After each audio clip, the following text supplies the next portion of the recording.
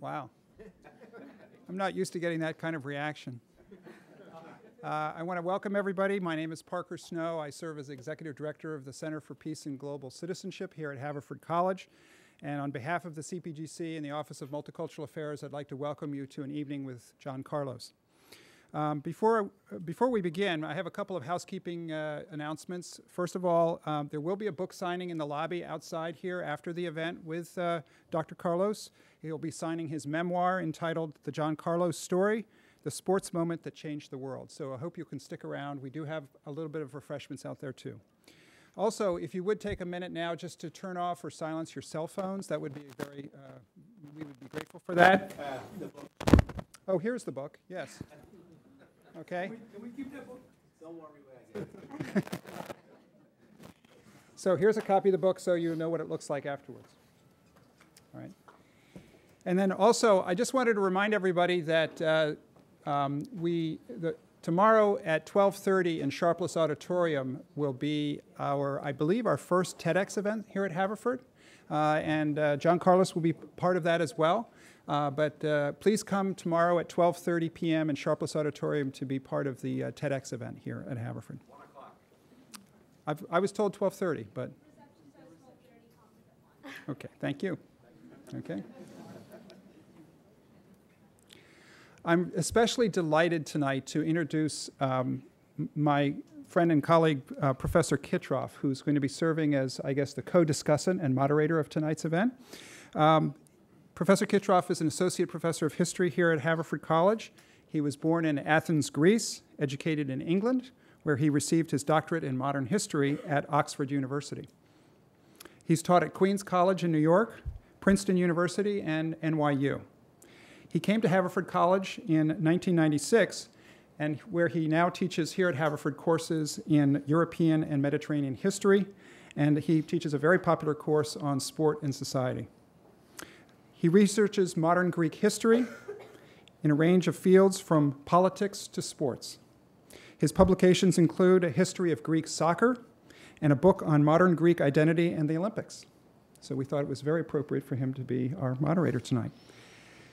The topic of the Olympics is a topic where he has lectured on at the International Olympic Academy and at many colleges and universities across the United States. So I want to thank you, Alex, personally for coming tonight and being part of this event. Thank you.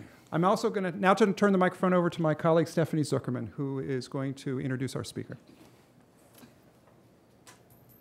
Thank you, everybody, for coming tonight. I'm really excited that we had such a great turnout.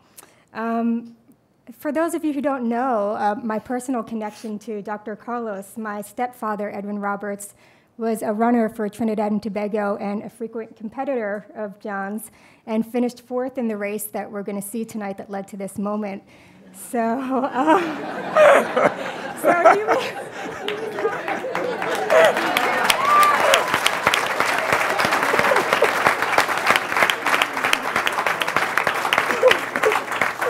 0.3 seconds. He was coming too. Well, he was coming. Ooh, hey, Edward. So I've been hearing about this my whole life, so I'm really thrilled to hear about this through your eyes tonight, John. Right. So Dr. Carlos is a member of the USA Track and Field Hall of Fame. He competed in the 200 meters, earning a gold medal in the 1967 Pan American Games and a bronze in the 1968 Olympics. He led San Jose State to its first NCAA championship in 1969, with victories in the 100 and 220, and as a member of the 4x110 yard relay. He also set indoor world bests in the 60-yard dash and 220-yard dash at the 1967 Pan Am Games. In 1969, he tied the world record for the 100 meters in 9.1 seconds. Track and Field News recognized him as the world's fastest human in both 1969 and 1970. In addition to track and field, Dr. Carlos is known for his dedication to social justice. He's a founding member of the Olympic Project for Human Rights, which in 1968 made a series of demands on the International Olympic Committee for racial justice and equality. In 2008, Dr. Carlos was a torchbearer for the Human Rights Torch, which ran parallel to the 2008 Summer Olympics torch relay and focused attention on China's human rights record. In 2011, Dr. Carlos spoke to a large crowd at Occupy Wall Street. He said, "Today, I'm here for you. Why? Because I am you. We're here 43 years later because there's a fight still to be won. This day is not for us, but for our children to come." But he's best known for one of the most famous moments in Olympic history. After winning the bronze medal in the 200-meter race at the 1968 Olympics, he and gold medalist Tommie Smith raised their black-gloved fists in a powerful display of resistance in protest of racial injustice and economic inequality in America. So before Professor Kitroff and Dr. Carlos begin their conversation, we'd like to begin the evening with a short video clip that will help put some historical significance on that moment. And the video was put together for Dr. Carlos and Tommie Smith when they received the Arthur Ashe Award for Courage at the 2008 ESPY Awards. So here we go. I want to see this. Yeah. I haven't had a chance to look.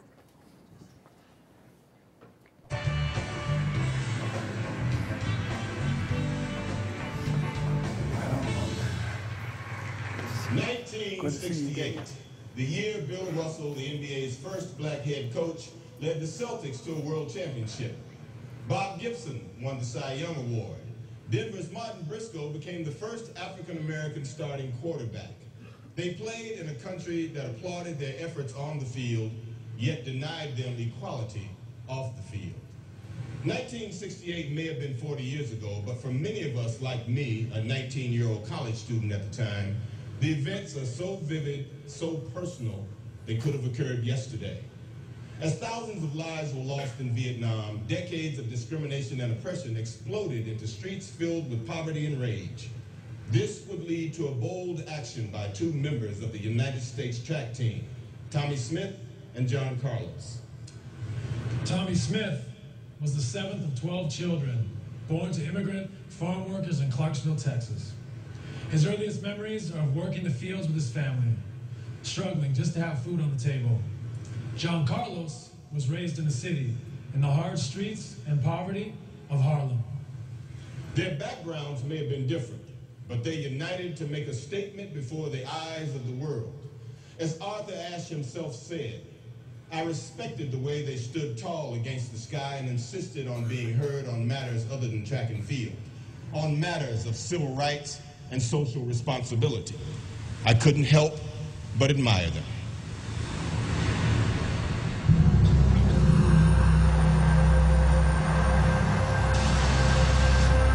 In a turbulent era, they provided a powerful gesture, a silent statement of pride and unity after so many years of racism and prejudice. It's hard to explain just how violent the 60s were.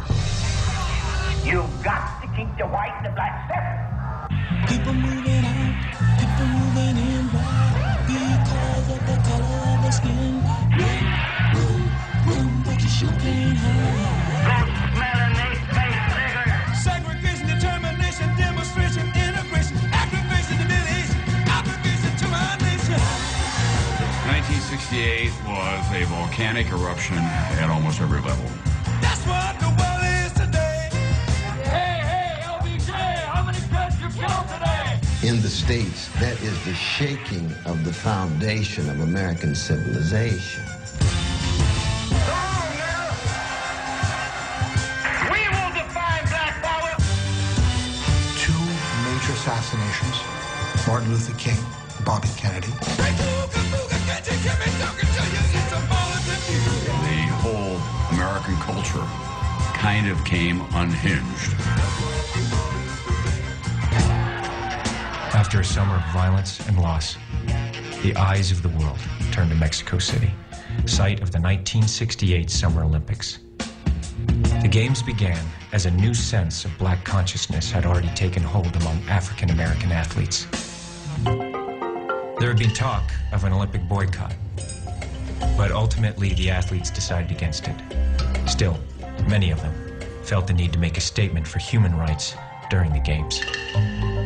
Not a day passed that somebody did not confront you with, what are you going to do? How are you going to do it?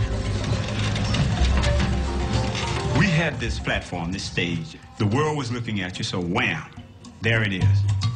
People were really kind of nervous. And nobody was more nervous, of course, than, these old white Olympic officials. I think that everybody was prepared for something stunning to happen. But who among them would step up? By day 4, no one had.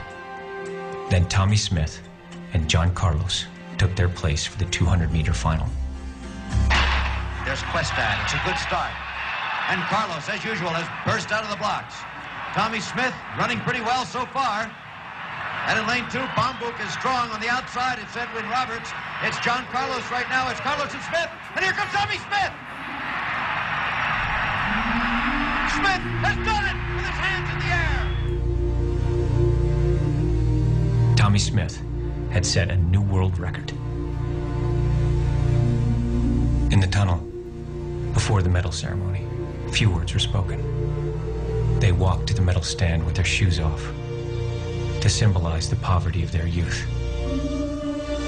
Tommy Smith accepted the gold medal. John Carlos, the bronze. As the national anthem began to play and the American flag was hoisted, Smith and Carlos bowed their heads and raised a gloved fist into the night air.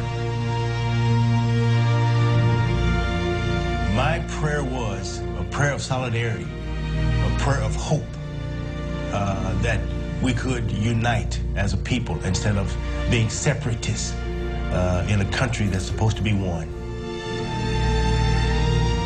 Well, once we turned to leave, I really started thinking hard about, the fact that I was a free man, that they could never put shackles on me again. They didn't want to be thought just as people who could run faster or jump higher. A lot of people thought that was just black power. No, that was black people affirming their dignity. So it wasn't anti-American. It was anti-injustice in America. But for Smith and Carlos, the reaction was swift and severe. They were stripped of their place on the team and sent home by their own country.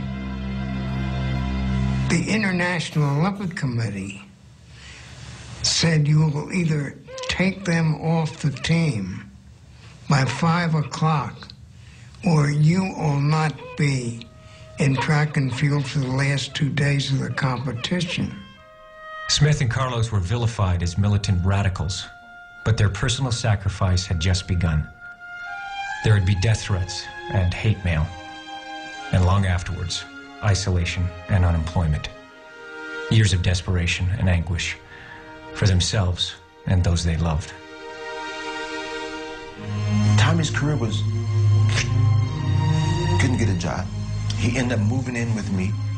He had lost his apartment, his wife had broken up, and he came with a suitcase in his hand.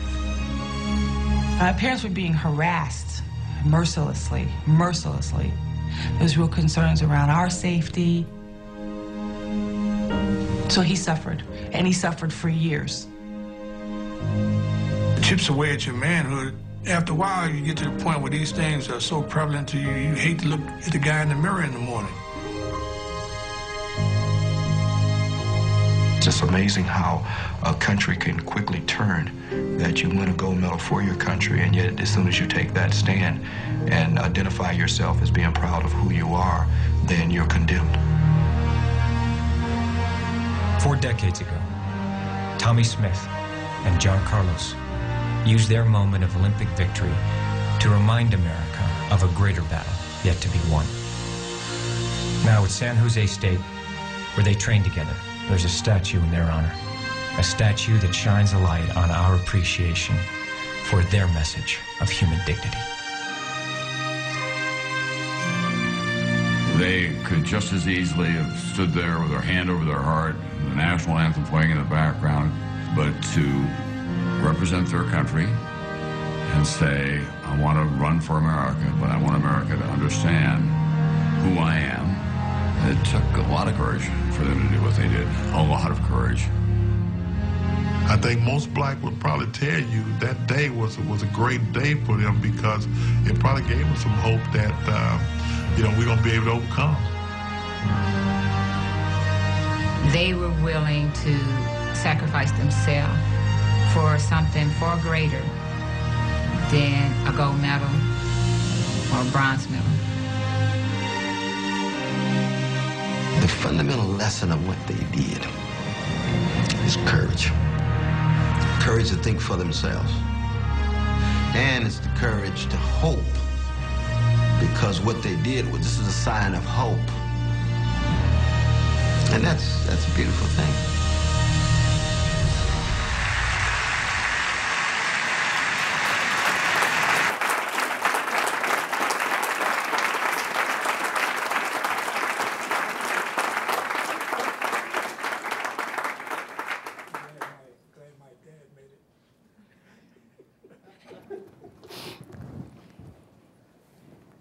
I'm profoundly honored and privileged to be sitting here next to John Carlos this evening.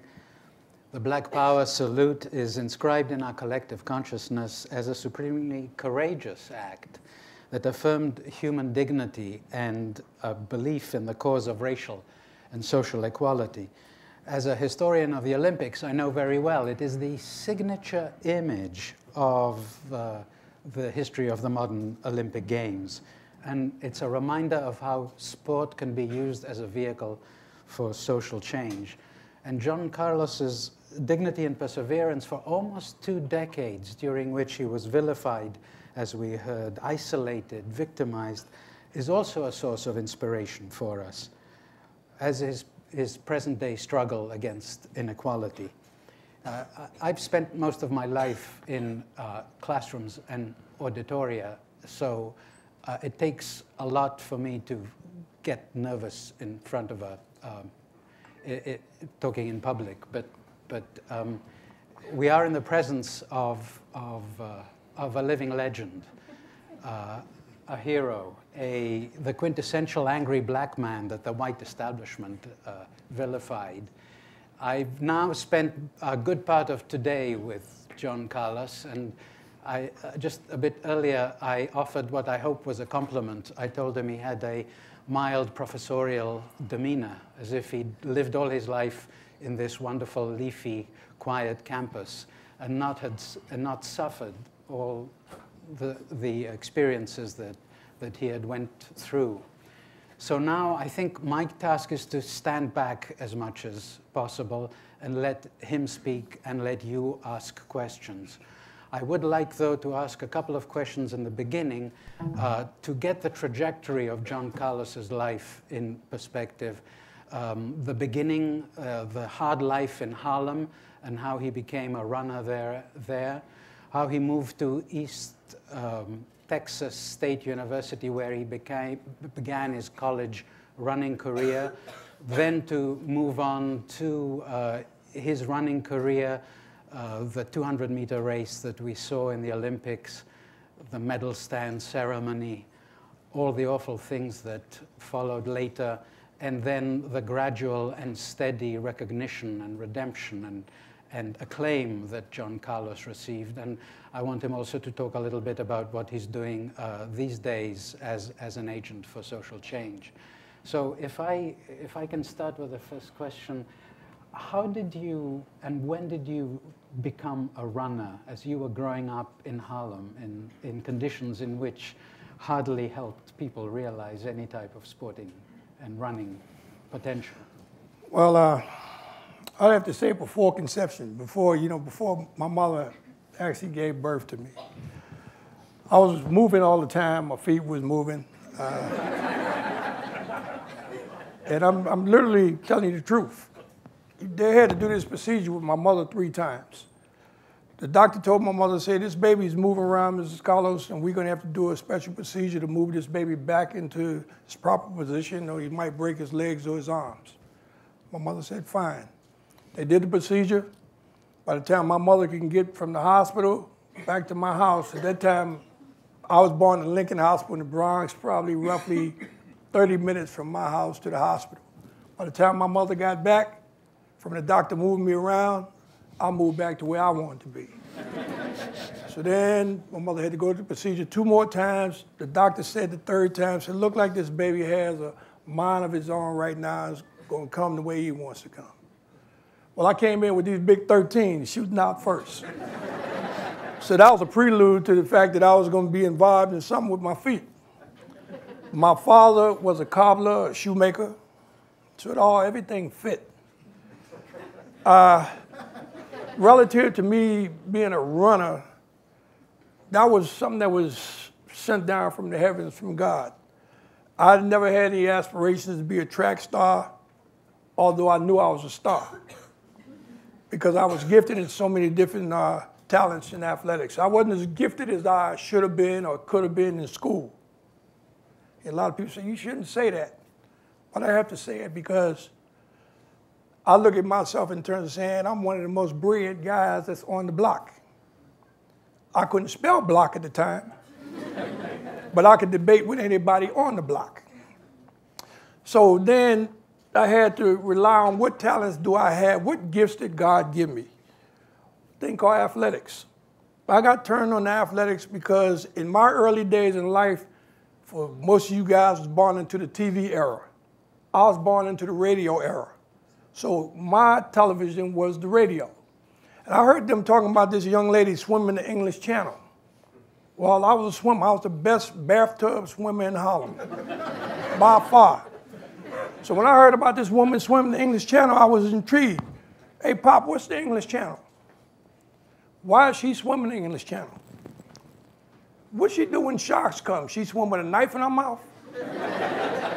What happens, Daddy, when she have to go to the bathroom? I didn't know they'd bring you out the water, let you do what you had, then drop you right back in. What is she doing it for? Does she get a trophy? Does she get money? Does she get recognition? They write up on the paper. He said, collectively, son, I think she gets a little bit of all of that. I'm going to swim the English Channel.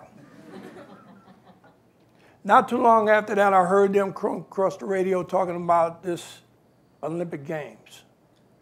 Hey, Pop, what's the Olympic Games? Well, son, that's when all the nations in the world bring their best athletes forward.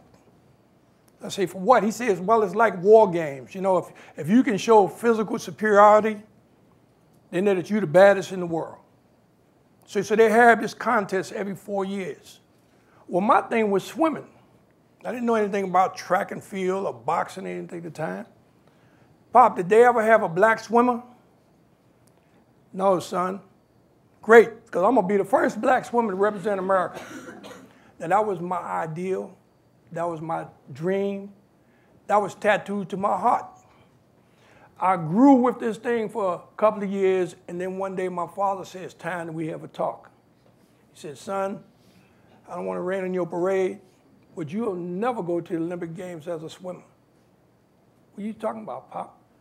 I'm the best in New York City. I'm the best 200-meter freestyle swimmer in New York. I went to get my one medal. That's me, Pop.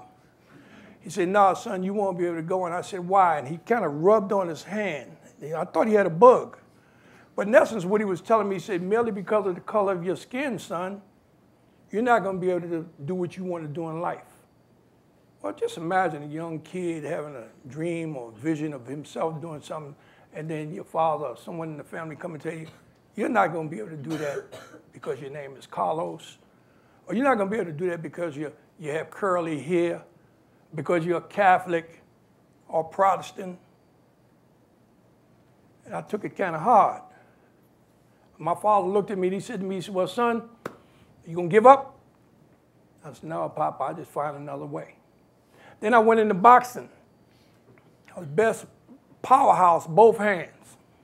Still got it, guys.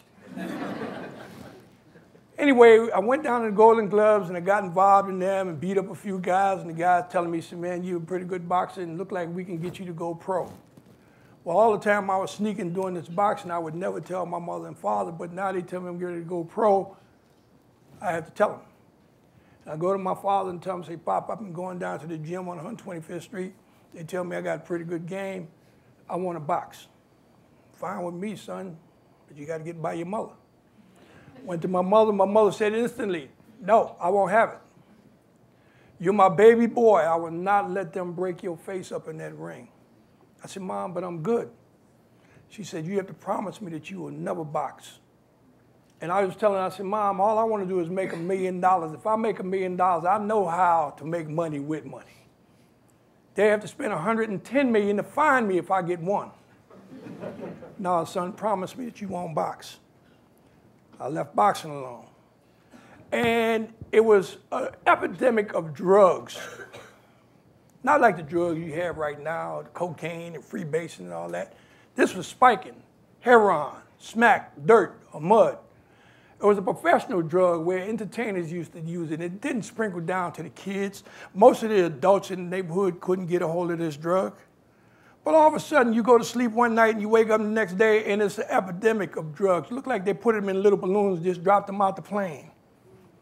Because then I began to realize that all my friends that had mothers and fathers the same as me, all of a sudden, the fathers were missing in action. A lot of them became dope fiends. Mothers were struggling to stay afloat, but at the same time, they was chipping too because they had a big load on them to raise their kids, to be the breadwinner, to provide for them with no assistance. Now, you think there's welfare when you say assistance. Well, it was welfare. But welfare was like coming over on the maiden voyage and then telling you, say, oh, man, what we did in the maiden voyage was wrong, and we're going to make restitution, so we're going to give you welfare, or in modern time, they call it social services. Well, imagine being on welfare. You're a single parent, but you need love, too. Even though your man don't live in the house no more because he's out in the streets, you still in love with him. So from time to time, he'll come home, and you damn happy to have him home. But when that welfare lady or man came to the house, before they would greet you or the kids, they'd look under the bed to see if they see a man, slippers or shoes under there. They look in the closet to see if they see his trousers. They look in the ashtray to see if they see a cigar. And the first thing they would tell you, oh, I see a man has been in this house. We're going to cut your services off. So now it's a bad situation. No men in the house. The women are afraid to move. Then there's a lack of product. And when I say product, I'm talking about food, thing that everyone needs to eat. There was a lack of clothes, textiles to wear during the school days. And there's a guy that came on TV that I was very impressed with. White guy, wore a green outfit. I think he traded my life. My color was green after that. Called Robin Hood. I just left England. And when I was in England, I went to Nottingham over there to see if this guy was real. And, you know, over there, they don't know whether he's real or not. But I saw the Earl Flynn on TV, my hero, Robin Hood. And then when I saw Robin Hood over there, he looked like my little fat brother. But the concept of Robin Hood stood out in my mind so strong that he wasn't concerned about the sheriff of Nottingham. He was concerned about the well-being of all of the people. So he decided, I'm going to take from the rich and give to the poor. Well, I felt like those guys that owned those freight trains that was running through Harlem every day, bringing frozen food and bringing these clothes and bringing everything in, I felt like they need to pay a tax too. So then I went to investigate, and when I saw what it was, I said, all the people in the neighborhood need this. They didn't know how to go about getting it. It's just like in your modern time now, if you look out your window and there's a stop sign, but you see the tree that grew so much, the foliage done got so much, it's blocking the stop sign, but you don't know who to call to have them come cut the tree back. Well, that's what the way they were about trying to get food and clothes for their kids. So I took it upon myself to get my merry little men, and we started hitting the freight trains.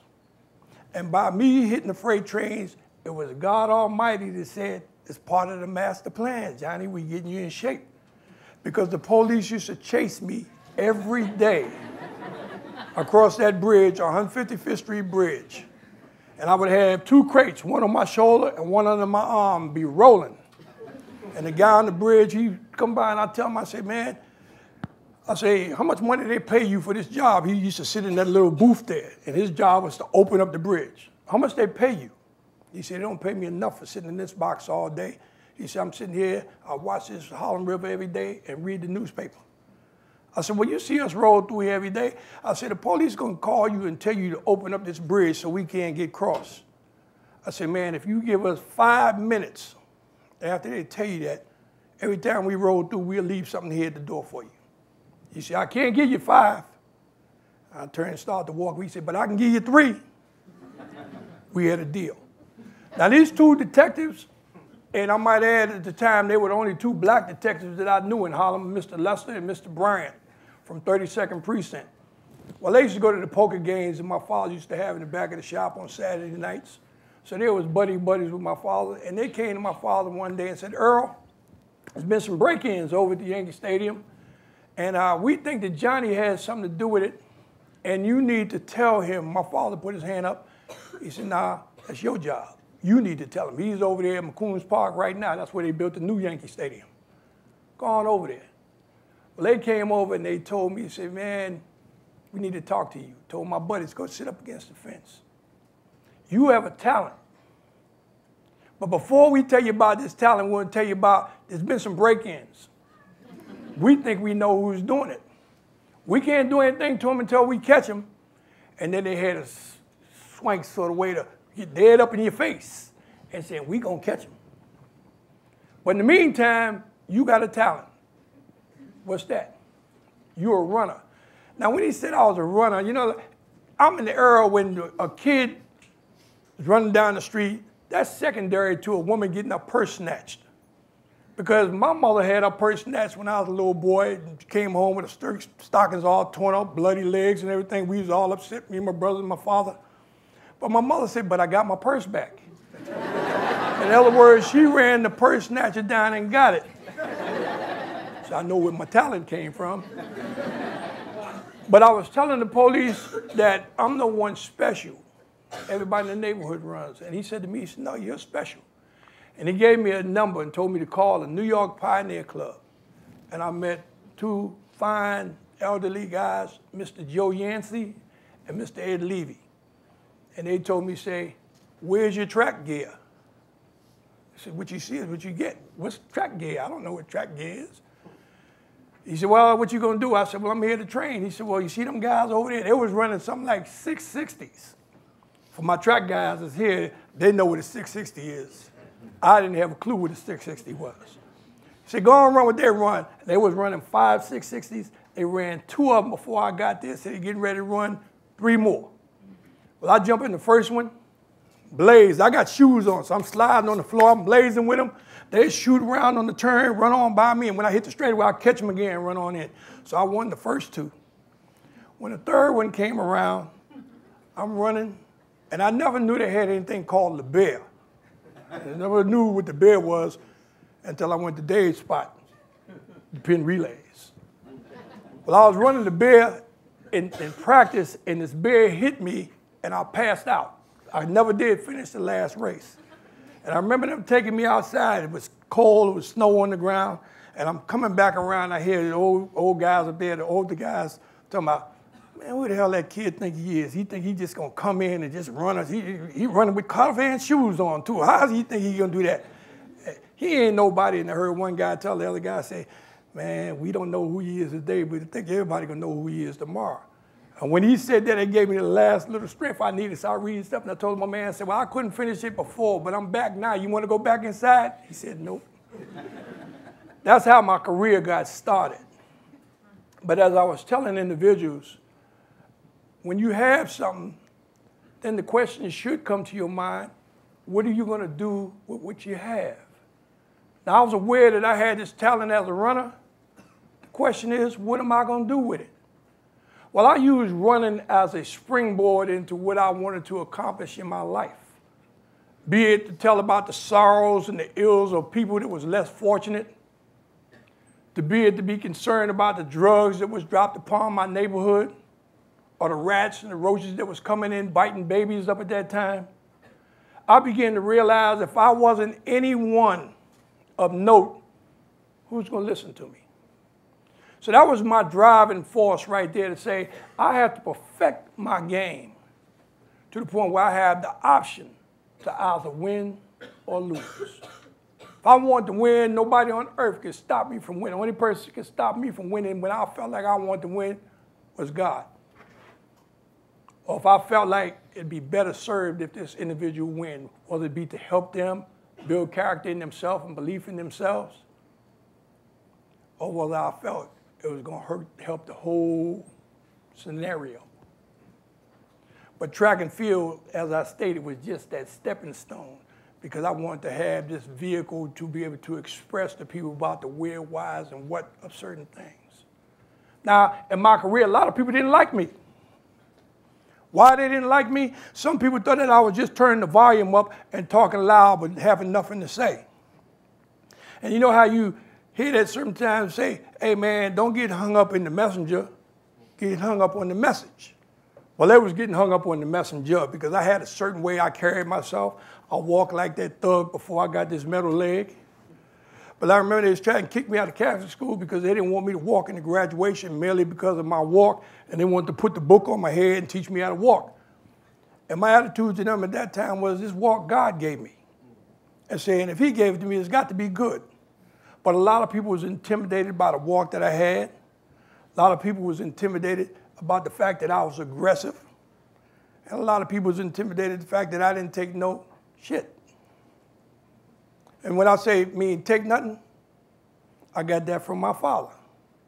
Because my father raised me under the theory that if you do something in life, there's rewards or there's consequence.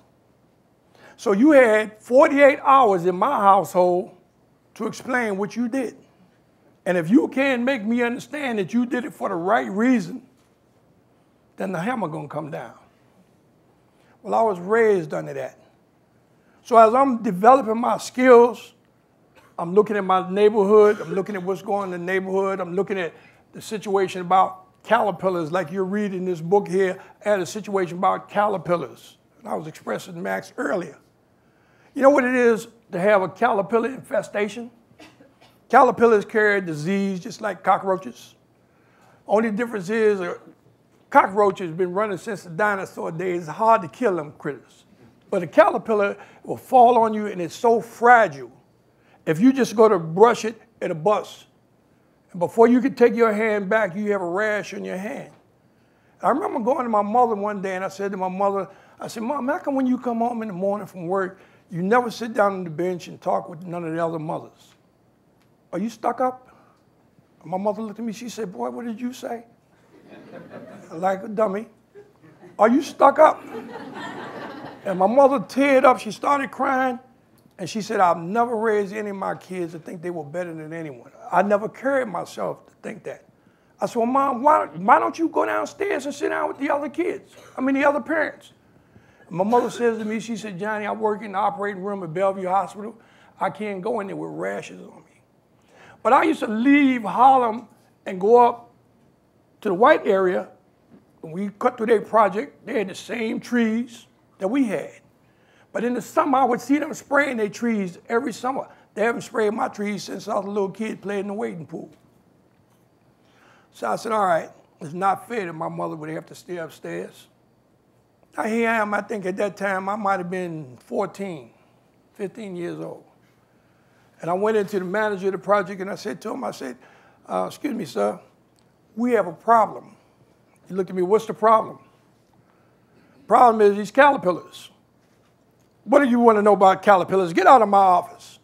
You know, they feel like you're young, so you don't have no say-so in this game. And everybody didn't have a say-so because you live in the life as well. Get out of my office. So he had a panic button that they hit. And he hit the panic button. Next thing out of nowhere, here come the police and the guard from the project. And they come in here, what are you doing in here, Johnny? And they grabbed me and wrestled me out. Well, I broke away and I went back and I told the manager, I said, sir, you got 48 hours. And the cop looked at me and said, are you threatening him? No, sir, it's not a threat. But it is a money back guarantee. If he don't do the job, it'll be taken care of. So now I done put myself out there. Now the man doesn't do anything to the trees. 48 hours, come and go. My father had a friend that owned his own business. He owned the gas station. Well, I went down to the gas station and talked him into giving me a can and some gas and told my father I'd pay for it later.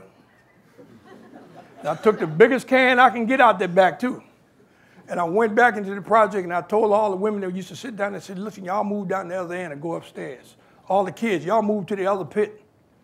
Oh, what's Crazy Johnny gonna do now? Well, they used to have stick matches. I used to grab a whole bunch of stick matches, stick them in my back pocket. And I took the first tree and I doused it, went to my zipper, hit that match and threw it. And the fire jumped out so much it singed my face. So I ran to the next tree and I doused that before I can get my match out the fire and jumped over to that tree. So I walk over to the other side and I'm hitting the third tree. By that time, here come the police and the guard again, but they didn't know I'm in the midst of getting ready to douse a tree. They didn't know whether they should attack me or put the fire out. But when they hesitated, I got him. Then they dove on me and I had to go to court. Now, my mother was embarrassed. What did you do? Why did you do it? Even though I did it for my mother would never understood because that's not the way she raised us. So we go to court. My father's not too happy about having to take off work and go to court, but he went. First thing the judge asked my father, he said, Mr. Collins, did your son have any mental deficiencies? My father said, nah, Your Honor, not my knowledge. He said, well, why would your son do something like that? He said, Your Honor, I'm concerned about that too, but he's here, why don't we ask him? Young man, why did you do what you did? I told him, I said, I went into the project manager's office and asked him about the caterpillars and asked him why don't he do something about them. He didn't want to hear nothing. He told me to get out of his office. He pushed the button, the police came and dragged me out. I told him he had 48 hours to do it. If he didn't do it, I'll take care of it. I said 48 hours came and left, and I'm here because I took care of it. He called the manager up. He said, when last you sprayed? He asked me prior. I said, I don't remember them spraying the trees since I was a little boy playing in the wading pool. That's at least 7 years. He says to me, he says, okay. He said, Mr. Collins, do you remember them spraying? My father said, not to my knowledge, because my father was at the shoe shop most of the time. He said, but I don't recall them spraying. I wasn't there every day. Is the manager here? The manager comes up. He says to the manager, he says, how often do you spray the trees? Well, Your Honor, I believe we spray every year. He said, well, do you have your records here with you? And he says, no, sir. The judge was a smart judge. He said, it's a good time to take a recess. He said, but upon your return, you bring back your records about how often you sprayed the trees. We go to lunch. On the way out, my father told me about how I'm getting ready to go to juvenile hall and how it's hard and you put everybody's life in jeopardy and the whole 9 yards. So I felt like the villain, you know, your father talking to you like that. But when we got back from lunch, he called the manager up again. He said, did you bring your records back? And he had one little thin folder, one piece of paper, and he said, well, Your Honor, my secretary is out, my clerical lady is out, and this is all I can find. I said, yes, okay. He looked at it. He says, anyone here from the housing authority? The judge was smart because the judge took the recess time to make sure he got in touch with the big boys downtown. This guy comes in big, robust folder. He said, how often do the housing authority get money to spray the trees? He said, they get an annual stipend. He says, well, how often does the Harlem River Houses say that they sprayed their trees? He thumbed through his paper. He said, well, Your Honor, by my estimation here, they signed off that they sprayed every year. He looks at the manager. He say, you guys sprayed every year? He looked back at my father and said, Mr. Collins, so you sure you don't recall? So I say, Your Honor, I say, I go up to High Bridge Pool every day. I go through their project. They got the same trees, same caterpillars, but he's spraying every day. The manager told him that, come to find out that the man was taking the money, putting the money in his pocket. That's one more situation in terms of people of color, what they had to endure. Why are they spraying up in the white area, but they're not spraying in the black area? Now I'm a young kid, and I'm seeing these things. It wasn't about me being concerned about everybody, but I was concerned about my mother, and that covered everybody. So now when we get ready to leave the court, my father said some profound things to me. He said to me, he said, son, I was worried about you, whether you was going to go to juvenile hall. He said, I was worried about whether you was going to embarrass the family. He said, but I just want you to know right now, going back to this car, that you made me one of the proudest fathers that you could ever imagine. So by that time, you know, I done sucked my belly up, I stuck my chest out a little bit.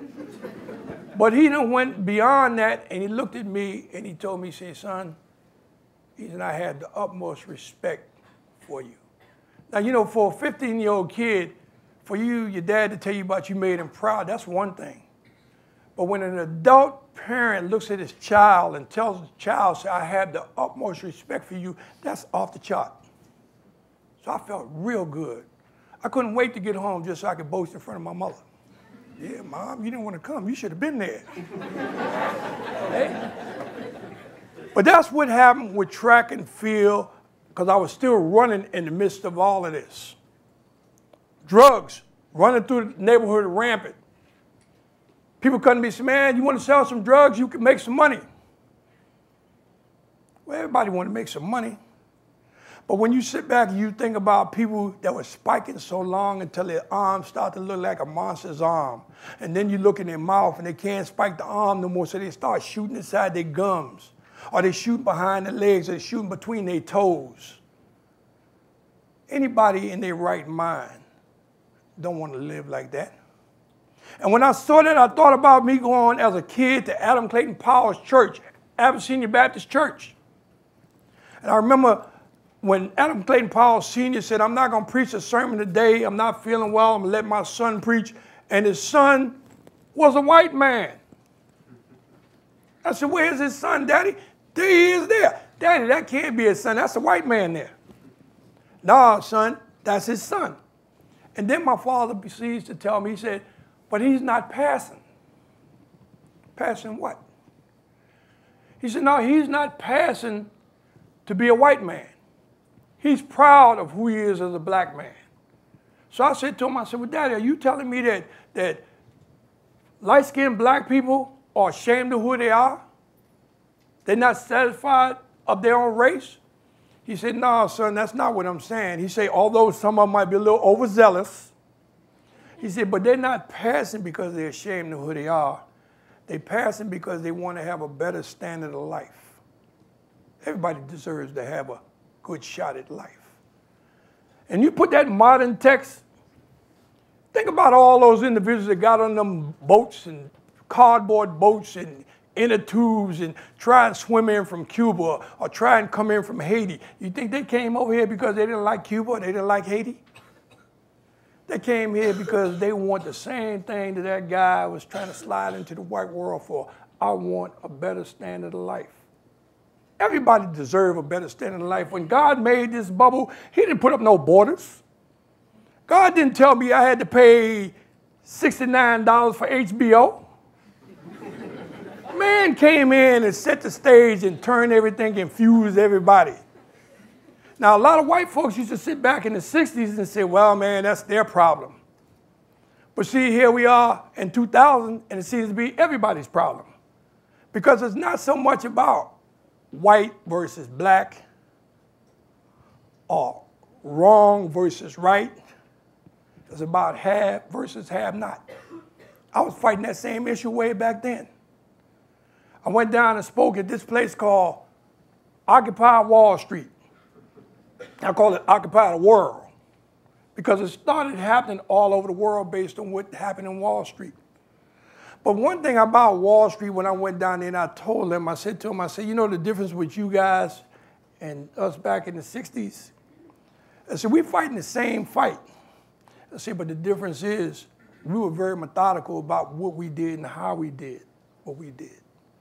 We didn't want to have a situation where we're going to let one individual step out of line and put everybody's life in peril. Like, for instance, in Occupy Wall Street, it only takes one guy to say, let's get the garbage dumpster and bring it out here and set it on fire. And that gives the police probable cause to come in and crack some heads and shoot up some people. Fire department to come whip you up with the water hose. So we was telling them, say, if you're going to do something, everybody got to be on the same page. In Mexico City, we proposed an Olympic boycott. Why did we propose a boycott? Because we don't like America? We love America. All we was telling America is, hey, man, in order for you to get love, you got to give love now. And we loved you to the point where we went to the wars and fought the wars, gave our lives, second-class citizens. You didn't show love with that. So now we a new generation, a new breed, and we come and we say, hey, man, for all of those individuals that was there before us, for whatever reason they couldn't step up and say the same thing that we saying it for them right now. So they told me, you don't have a right to say that. You should be very happy that we allow you to go to the Olympic Games to represent us. Well, I should be just as happy for you to allow me to go to your universities, but that didn't happen. I should be just as happy to be able to be self-sustaining, but you don't want that to happen. I should be just as happy to know that when my kid left and went to the public school that he was going to have a decent chance to be successful in life. But we know better than that, don't we?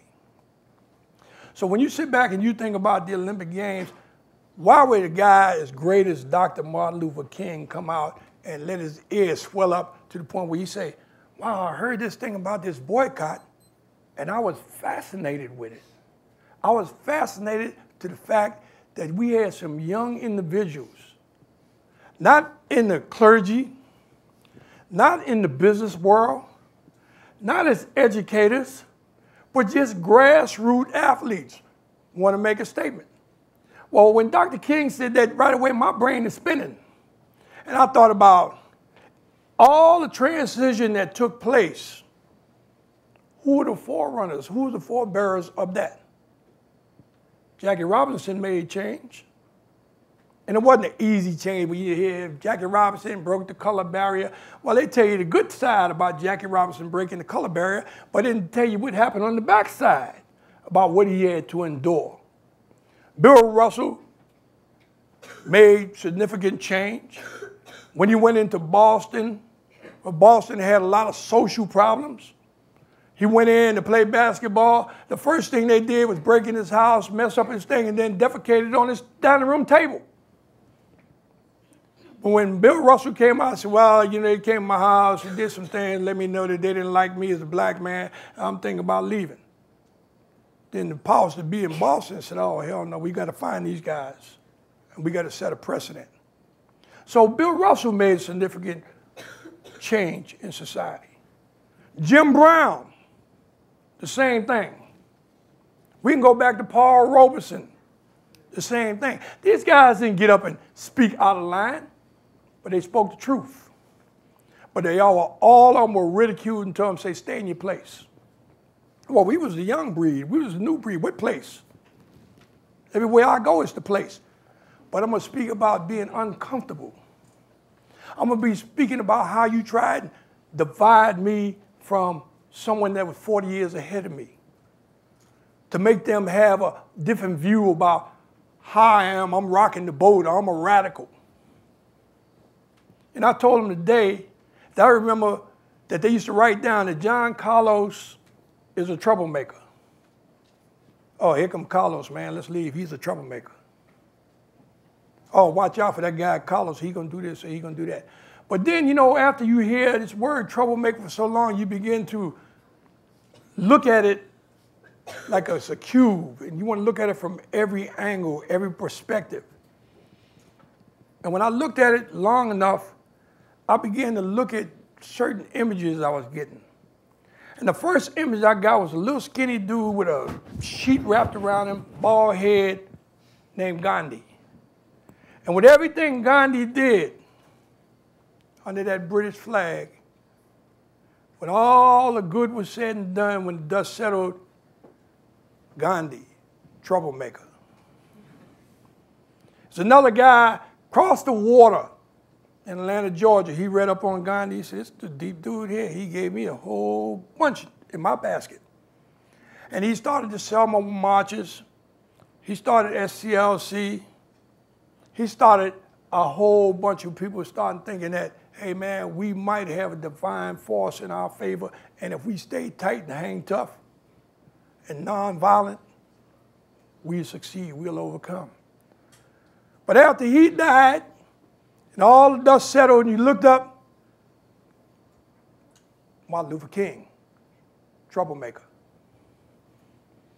Then you go back across the water to Africa. You had a guy that was incarcerated for 29 years. because he chose to say what you're doing is wrong, and I'll stand to the day I die to let you know I'm against what you're doing. They said, no, we're not going to kill you. We're going to incarcerate you because we want to use you as an image to the rest so they won't be like you. And at the same time, in this 29 years, we anticipate breaking your spirit. Well, they never broke his spirit. They never broke his will to be a free man, to see that all men are free. But when the dust settled and he came out of jail and he became the president of the nation, but they still had Nelson Mandela, troublemaker. And then you go to God, the ultimate. Everybody has some spiritual belief. You hear about Jesus Christ, you hear about God, you hear about the Spirit. Well, when you think about God, the one that's supposed to be the all-powerful, and what he did on this earth, so they say, when he went to the marketplace and kicked all things over and told them, y'all wrong, you pillaging the people, you taking advantage of them. When the dust settled, Jesus Christ, troublemaker. So after a while, when I got to looking at it, I said to myself, damn, you in pretty damn good company as a troublemaker. But the lesson is this. Don't have fear for stepping up to the plate when you know you're right. If everybody's going downstream and you swimming upstream, don't turn down because everybody's going that way and you're going the right way. You got to stick to your guns.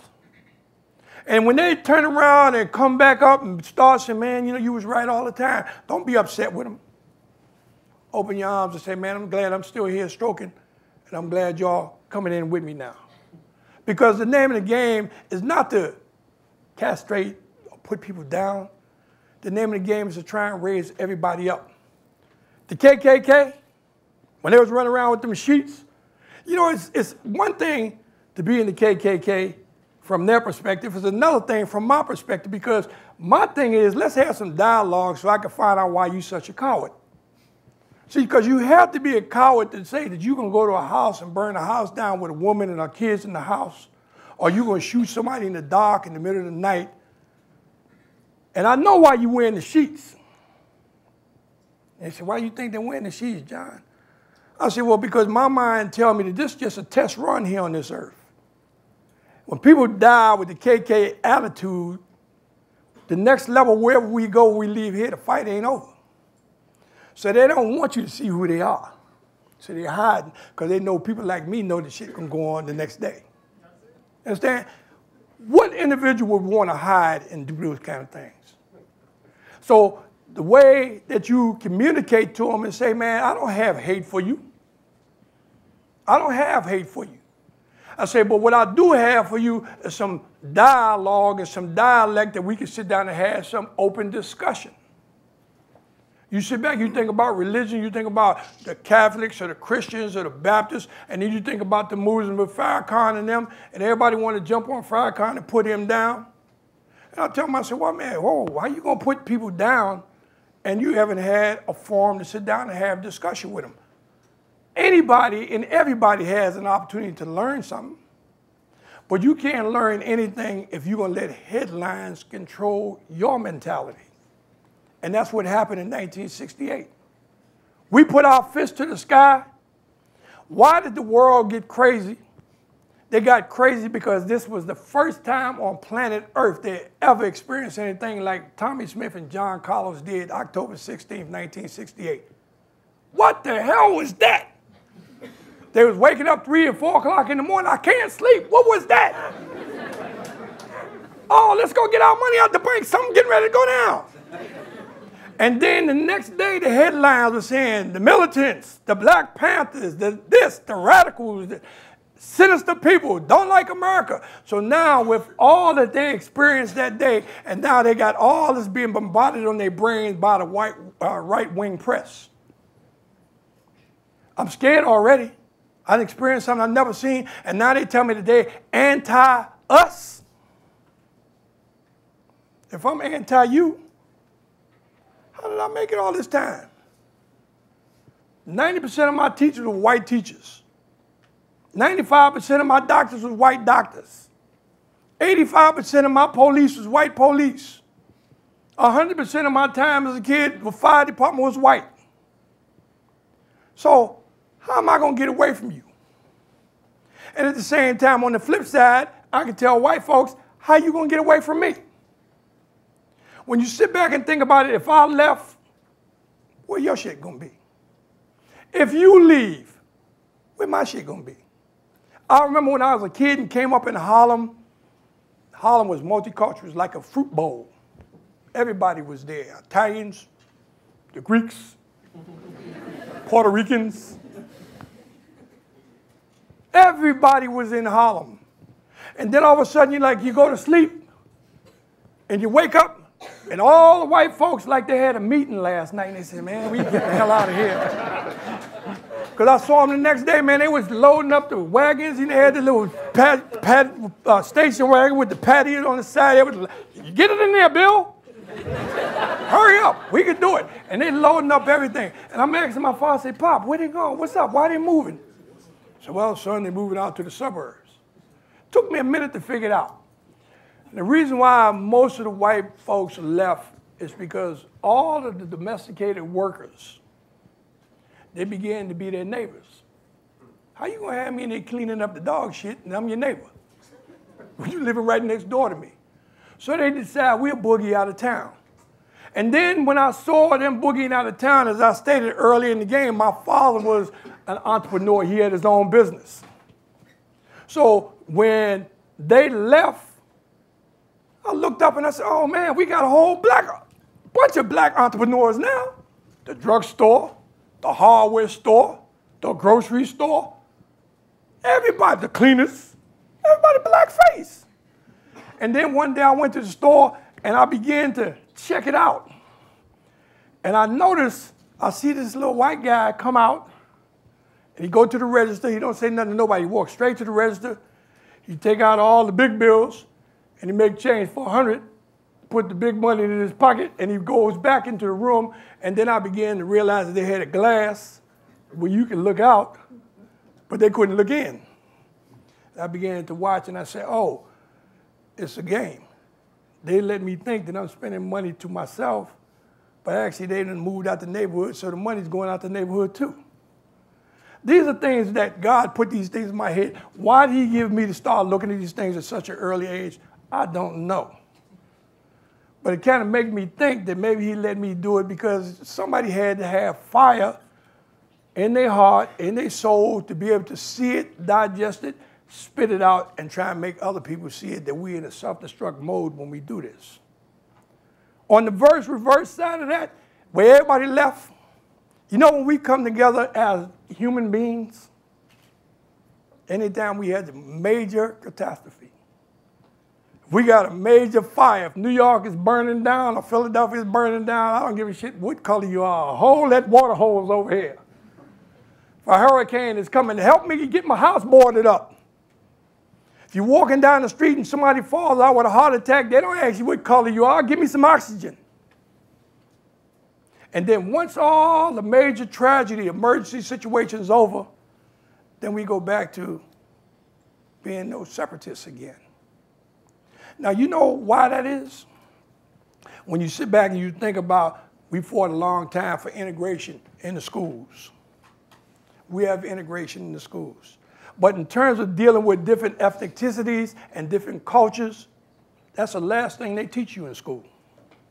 So when you go to grade school, little kids love you. I mean, I love you. I don't care what color you are. I don't care if you're fat, skinny, good looking, ugly. You my buddy. Let's play. In grade school. When you get up to junior high school, it's a little different. Because now the teachers think you're intelligent enough that they give you little subtle messages. You shouldn't hang out with Edwin Roberts too much. Watch Edwin. I don't want you running with him too much because he'll get you in trouble. They start dropping stuff like that. And then by the time you get to high school, everybody's in their set little clique. Mexicans over here, American Indian over here, blacks back there, whites over here, Hawaiians, Samoans over here. And then when you sit back, where else do you see it like that? In the penitentiary. The penitentiary, you go to any penitentiary in America and you will see a high school setting. So this is something that's being taught. And when are we going to come out of that? When you sit back and you think about development in society, it's one thing that God did that was deep. God didn't say, I'm going to give all the heart surgeons, I'm going to make them white. Or the guy that's going to create the formula to help guys that's losing their hair, going to be black. Or Mexicans is going to take care of fungus feet.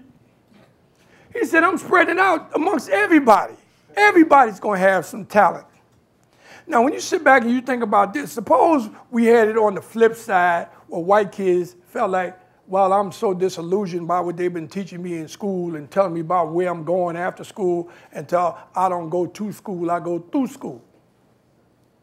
Because right now, relative to the black population of youth, we have a large percentage of kids are going through school opposed to going to school.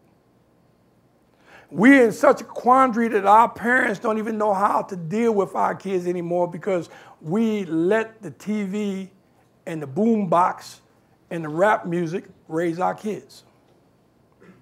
They tell you it's cool to use the word bitch to the point where they'll holler all the way across the campus. Hey, you dirty bitch! And think that's cool. And then when I walk up to them and I say, hey man, is your mother on the campus? What are you talking about my mother? Well, you just called a dirty bitch. Is that your mama? I'll say because that black girl over there that you just called that to, she looked just like your mama. So if you calling her that, you must be calling your mama that. Did nobody tell you that? Nobody told them. And then we're in a syndrome now where I don't talk to these kids because of the fear factor. They might pull out a gun and shoot me. I'm scared to tell them to pull up his pants. You know, they might get out of line with me. Well, when you sit back and you look at it, it's because men are missing in action. And when I say men, I'm not talking about just black men. We've been missing a long time. But I'm talking about in general right now, men are missing in action. You know, I have to remind guys, say, man, just because you stand up and pee don't make you no man. Hell, I'm a man. No, you ain't no man. A man takes care of his responsibilities in his house. That's what a man does, to make sure that the light's going to be on, to make sure there's some food in the cabinet, not when your woman tell you that she's pregnant and then you all of a sudden want to leave home. A man is a man that's going to go to school and pull his kid up and say, man, the teacher said that you showing your ass out in school and boy, wait until I get your ass home. Rather than go to school and try and defend the kid when you know the kid ain't doing shit in school. Because we have so much of that going on right now because parents are in denial. I didn't raise my kid in the proper fashion, and I'm glad they have schools because schools right now is like the babysitting institution. If your kid get out of line, they want to suspend the kid from the school for 3 days, the parent come to you, cuss you out. Why are you sending them to me? I'm sending you because it's your kid. So we don't have anything going with the kids and then give them nothing, then we expect the best to come from them. It's never going to happen like that. Old saying came out of New York years ago. It was called, each one, teach one. There's a lot to that. Each one, teach one. I'm nobody special. Everybody sitting in this audience, sitting there, up there looking at me, and I can go and say, yeah, give me X amount of money and I'll come and speak. I'm nobody special. Anybody in the audience can do the same thing that I did, whether it be on the victory stand or sitting in this chair right here. You know what the difference is in me and most of you guys out there? Is that I got in touch with the man in the mirror real early in life to find out who John Carlos was, and what strengths John Carlos had, what goals John Carlos won. And you know what I found my biggest goal was? To make sure that everybody gets over the wall before me. I ain't gonna have no problem getting over the wall. But I don't want to get over the wall and be by myself, so I try and encourage other people to go ahead of time. You understand? You know, hey guys, you know, I told, where you at? You didn't announce that? You supposed to announce that. Hey guys, listen, do me a favor. When y'all throw applause, it really freaks me out. I mean, I'm not here for applause. Like I told the people today, you know, God told me when I gave speeches to people, he said, man, you talk to them people like you talking to 1 million people. He said at the same time, if you're talking to one, talk like you're talking to 1 million. If you're talking to 1 million, talk like you're talking to one. Because my job here tonight is to communicate to one person in this building. One person. God didn't say I have to hit no grand slam. He said, man, just hit one. But then he whispered in my ear, he said, but you know you're going to do better than that. And I believe that. I'm not here for applause. But I always tell people, if you feel like you must applaud, go in your purse and your wallet and throw jingle up here. Right? You want to applaud, throw money. But I'm not here for the applause, so holy applause. How did you do that? Who was the brother came and said, if you want to do something, and just say thank you. That's all I'm here for, is to make that communication. That's the problem with a lot of people now, that they so much into themselves, they got their own ego. That book here, you read this book, David? You read it? All right. I have to talk to David. David's like my hero from the pin relays. You know, they allowed me to come to the pin relays and set a world record over there one year. But this book here says the John Carlos story, and most people know John Carlos as this gallant athlete, like Lancelot. But if you was to open this book and start reading this book, you'll realize that that's not who John Carlos is. I'm not letting my ego get ahead of me to the point where I want to talk about my exploits as an athlete. That's irrelevant. That's like that springboard I told you about. What I talk about in this book is the most pertinent things that we have to deal with in life. Now, mind you, I didn't negate track and field altogether. And the reason why I didn't negate it altogether is the simple reason when people see this demonstration, they see the demonstration, but they seem to forget that I had to go through a process to get here to do this. So I let them know what my character was in terms of records and times that I ran. That's the only thing that I have in there relative to my athleticism. Because that's not important. What's important is what you're going to do with what you have. All right, that's the end of question one.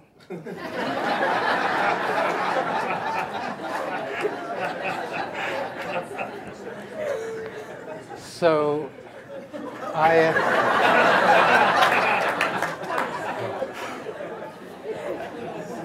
I will open up the discussion to questions from the floor, but I just, as a historian, I just want to make one observation. Sure. Take us back to that moment and just stress how important it was and how difficult, because although you had the boycott planned ahead, several obstacles had come in the way.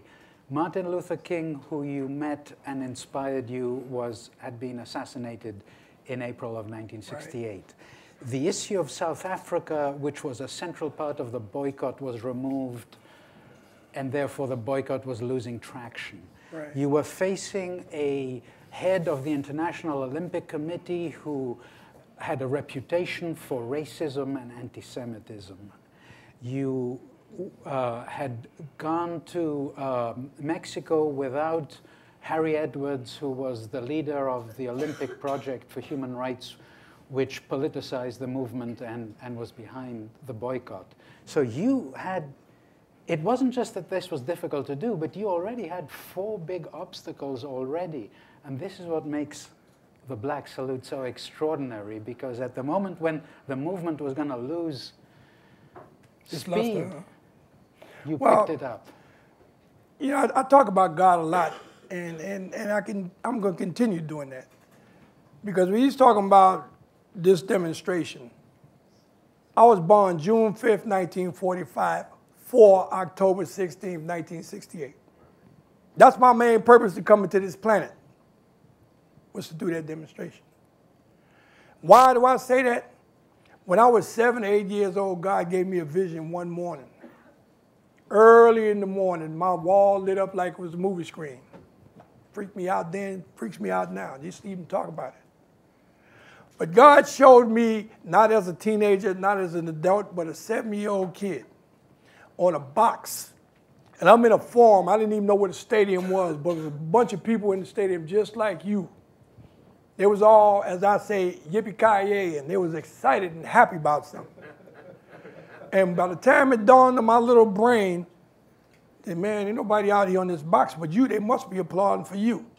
Now, I'm right-handed, but I went to wave with my left hand. I got my left hand up about that high to wave to the people. If you think about that, that's about as high as it was in the demonstration, too. Let me know something then, but I didn't know. But everybody started changing the flavor from being excited and happy to anger and violence and hatred. They started spitting. They started throwing things in this vision. They started name calling. They started reaching and sniping at me. It shook me up so bad all day long. All I could do was think about that vision. We went to dinner. We used to go to dinner every night between 5:30 and 6 o'clock. That's what we used to do. The families used to have family dinner. And I remember going to dinner that night. My father looked at me. He said, Johnny, what's the matter? I said, Daddy, I was in a movie. I was in a movie. He said, you was in a movie? I said, yeah. He said, what happened? I said, Daddy, they was happy about something I did, and then they got mad at me. And they started throwing things and calling me names and spitting at me. And I'll never forget, my father reached over and brought me into his chest, and he said, son, he said, no one's going to bother you. He said, my job is to love you, protect you, house you, and feed you, and make sure that you get a good education. Nobody's going to bother you. And I remember he looked over me, and he looked at my mother. He looked dead in my mother's eyes. He said to my mother, he said, bye. It looked like God got something special in mind for this kid. We're going to have to wait and see what it is. 15 years later, and I don't know what date it was. It could have been October 16th back at that time. But 15 years later, the exact same thing that happened in that stadium happened in that vision. That's why when you see that statue and you look and they show you the back of the statue and you saw me back there with the thumbs up, that was real in Mexico. Because I felt like, hey, this is what my calling was in life, was to go to Mexico City. The greatest thing I think that happened since that time is that the world has settled enough where we have a forum where we can come out and try and make everybody have some sort of understanding and be inclusive in what took place that day. Yeah, we had Avery Bronze that was spilling, hatred. Avery Bronze was one of the Nazi lovers. He had this thing going with that. But then remember what I said. Most people, if not all people, believe what they read in the paper. They read Avery Bronze was the greatest thing since gumdrops. I'll come out and say Avery Bronze is not what they make him to be. I'm the villain now. So when we was talking about what Avery Bronze was doing, nobody wanted to hear that. We talked about a potential boycott, about what was going on. Even our colleagues that was out there running track with us, they said, man, I understand what you're saying. I feel what you're saying. But I'm not ready to step up and say I'm willing to sacrifice my opportunity to go to the Olympics. I trained all my life to go to the Olympic Games. I promised my community I was going to win a medal. My church is counting on me. I told my mother and father, my kids is counting on me. We didn't have the right to tell neither one of them, say, hey, man, forget all that. You have to boycott the games. All we could do was lay the cards on the table and say, man, this is a decision that you're going to have to make. You got to decipher it, and you have to make a decision yourself. Many individuals got caught. They didn't know whether to fall to the left or fall to the right, so they thought they could stay neutral. And I tried and express to them, say, man, you could get a chicken and put him on the fence. If he dropped that egg, it ain't going to stay on the fence. It's going to fall to the left or it's going to fall to the right. There's no midway in a pregnancy. A woman going to be pregnant or she's not going to be pregnant. There's a young lady telling me about the BSU in here, about they kind of indecisive. And if anybody here from the BSU, let me tell you right now. Say, man, you can't be neutral. You have to make some tough decisions. You like the president say, being the president of the United States, you have to make tough decisions.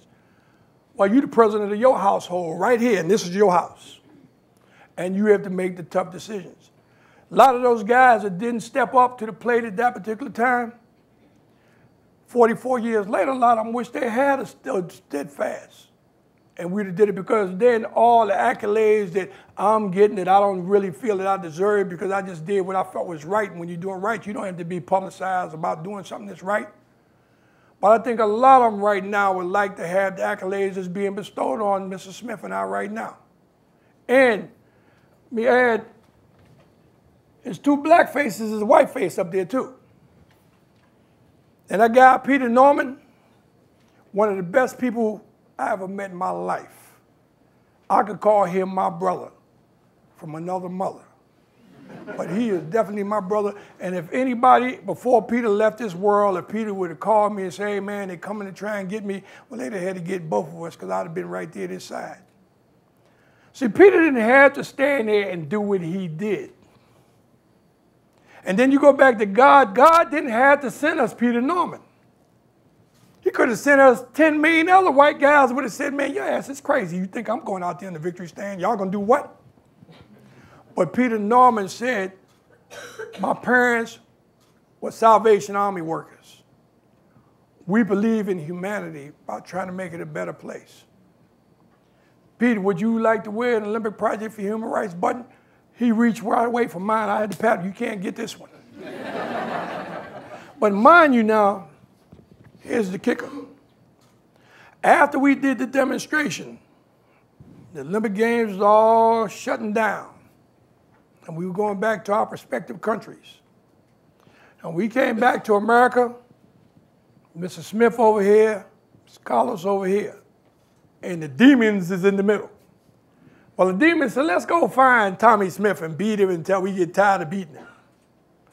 When they got tired, they said, I'm tired of beating Tommy. I ain't tired of beating. So let me go on the other side and find John Carlos and start beating him down. So they could volley back and forth in terms of the suffering and the agony and the torment that our families had to endure. But when it was on Tommy, I had a break. When it was on me, Tommy had a break. But merely because Peter Norman stood on the victory stand as a human being that had great concern and love for humanity. He didn't stand there and raise his fists. He didn't stand there in a slouch attitude. He stood there at attention and proud and had a button on that said Olympic Project for Human Rights. Well, when he went back to Australia, and mind you now, in 1968, Australia was running parallel to South Africa with their mentality. Yes. No ifs and buts about it. There was racists as they were in South Africa in 1968. Now, when Peter Norman went back to Australia, they did everything that you could imagine to him. I think all of us lost our first wives. My first wife took her life as a result of it. Peter Norman's wife left him. Tommy Smith's wife left him. Lee Evans' wife left him. All of us lost our wives, our families. But then they began to break down on Peter to the point where they said, all right, we're going to mess with your employment. We're going to drive you to drink. We're going to drive you to nervous breakdowns. And we're going to drive people away from you. All we want you to do, Peter Norman, is to denounce them 2 black guys that you were standing on the victory stand with. Peter stood fast. He said, man, I can't denounce myself because I am them. Now I sat back and thought about how deep God was to send Peter Norman to us. All right, Bill Toomey, he would have never did that. You know, I don't too many white guys on the team that I can point to and say, I have no doubt in my mind when the truth come, the time come, that they would have stepped up. They never did it. So Peter Norman is a hero. I told the people in Australia when he passed and I went to his service and I got up and I spoke, and I told him, I said, Mr. Irwin was the animal king. Everybody know Mr. Irwin used to be on there kissing alligators and doing the whole 9 yards. Well, he died the same time that Mr. Norman died. And I told him, I said, you cannot tell your kids about Mr. Irwin, the animal king, and not tell them about the king of humanity, which is Peter Norman. See, they don't want you, for white folks, they don't want you to know that here was a gallant white guy that stood like Robin Hood, that went to the marketplace like Jesus and kicked the baskets over. And then when they told him, said, man, just denounce him. And you can have anything. You know what it's like to have an Olympic Games and you the greatest sprinter that ever come from that country? And they have the games in that country and they wouldn't even never acknowledge him to the point where he could walk across the field and wave to the fans. Or they'd never let him carry the Australian flag into the stadium. They debunked him, kicked him to the curb, wouldn't even let him get a ticket to the games. And now in his demise, now they sit back and tell him, well, Peter Norman didn't have no problems. Like I can call Peter on the phone now and say, Pete, did they say you ain't no problems? Is that true? No, Peter went through hell, but he never backed up. He never denounced us. He never turned his back. He never said one negative thing about us. He never said, ouch, when they was doing it. He didn't sit back like a lot of guys I heard along the way and say, why me? Peter's attitude was, why not me? So guys, what I'm saying is, we don't have no special ingredients in us. We came from the same hole you guys came from. We're going to go to the same ground, or we're going to go to the same flames when it's all said and done. It's not about, what happened the day you came to this planet, and they're showing about what happens the day you leave this planet. But you're going to be judged in between those 2 days as to what did you do as a human being in this life. Because the life that you live right now, it ain't for you. It's for those that's coming after you. You might sit back and look at the sky right now, and I look at Mr. Douglas over here, Mr. Douglas, can I have you stand up for a second? This is the oldest Olympian around, Mr. Herb Douglas.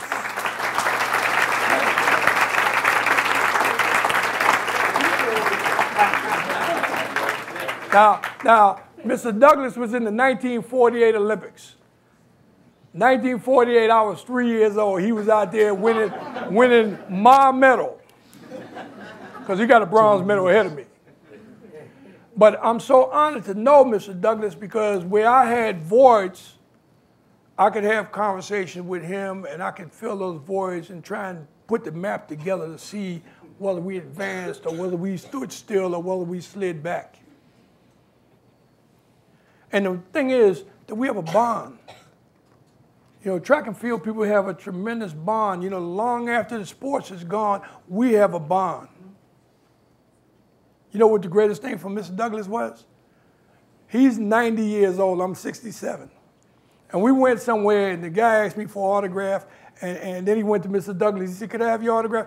He said, what Olympics were you guys in? Y'all was in the same Olympics, huh? And I was wondering whether it was because I look as old as Mr. Douglas should look at 90, or whether he look as young as I look at 67. So he liked to say, I look as old as he did. But question 3.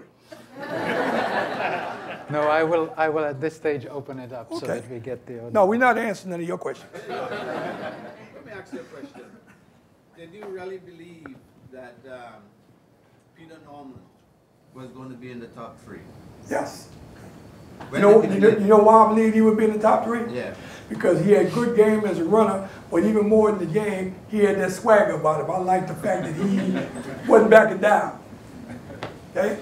Yeah, I thought he was going to be there. I saw Peter in Australia when I went to Australia early in 65, I think. And I checked him out running over there, and he had good game then. I didn't think it would be no problem for him to get in. I think you was a little surprised.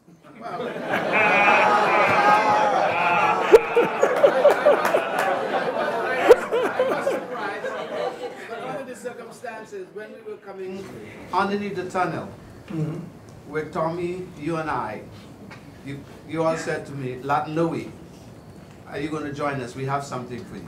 I don't know if you remember that. Yeah. Okay, they said Louis because you all thought I would be in the top. You would be there, that's right. And I thought that you were going to be behind me. But that was the game when we went inside. Hey, let me just say this, man.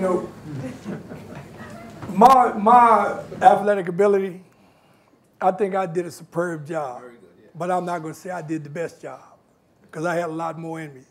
I was just dealing with issues. My premise of going to the games was, man, for the demonstration. I don't think that I ever considered going there to say I had to win. I had to make the victory stand. You know, that's why you saw me turn around telling Tommy, stop bullshitting if you want this medal and come on. Because my personal belief is I felt that had I won the race, Tommy wouldn't have got up there and did the deal. So he liked medals. Let him have his medals. I don't need a medal to know who I am in the sport. You know, I mean, I don't think there's no athlete in no sport could have had more love and friendship and just good times. I don't think there's no athlete out there that had more than me and had more love for a sport than I have for track and field. That's why when I do certain things and say certain things, people don't understand. They say, man, you talk about the drugs in the sport, and you talk about this in the sport, and you talk about that in the sport. I said, listen, man, let me just say this to you. First of all, I have a vested interest in the sport because I'm one of the pillars of the sport.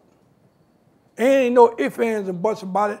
They can't erase me. They tried to erase me. They can't erase me.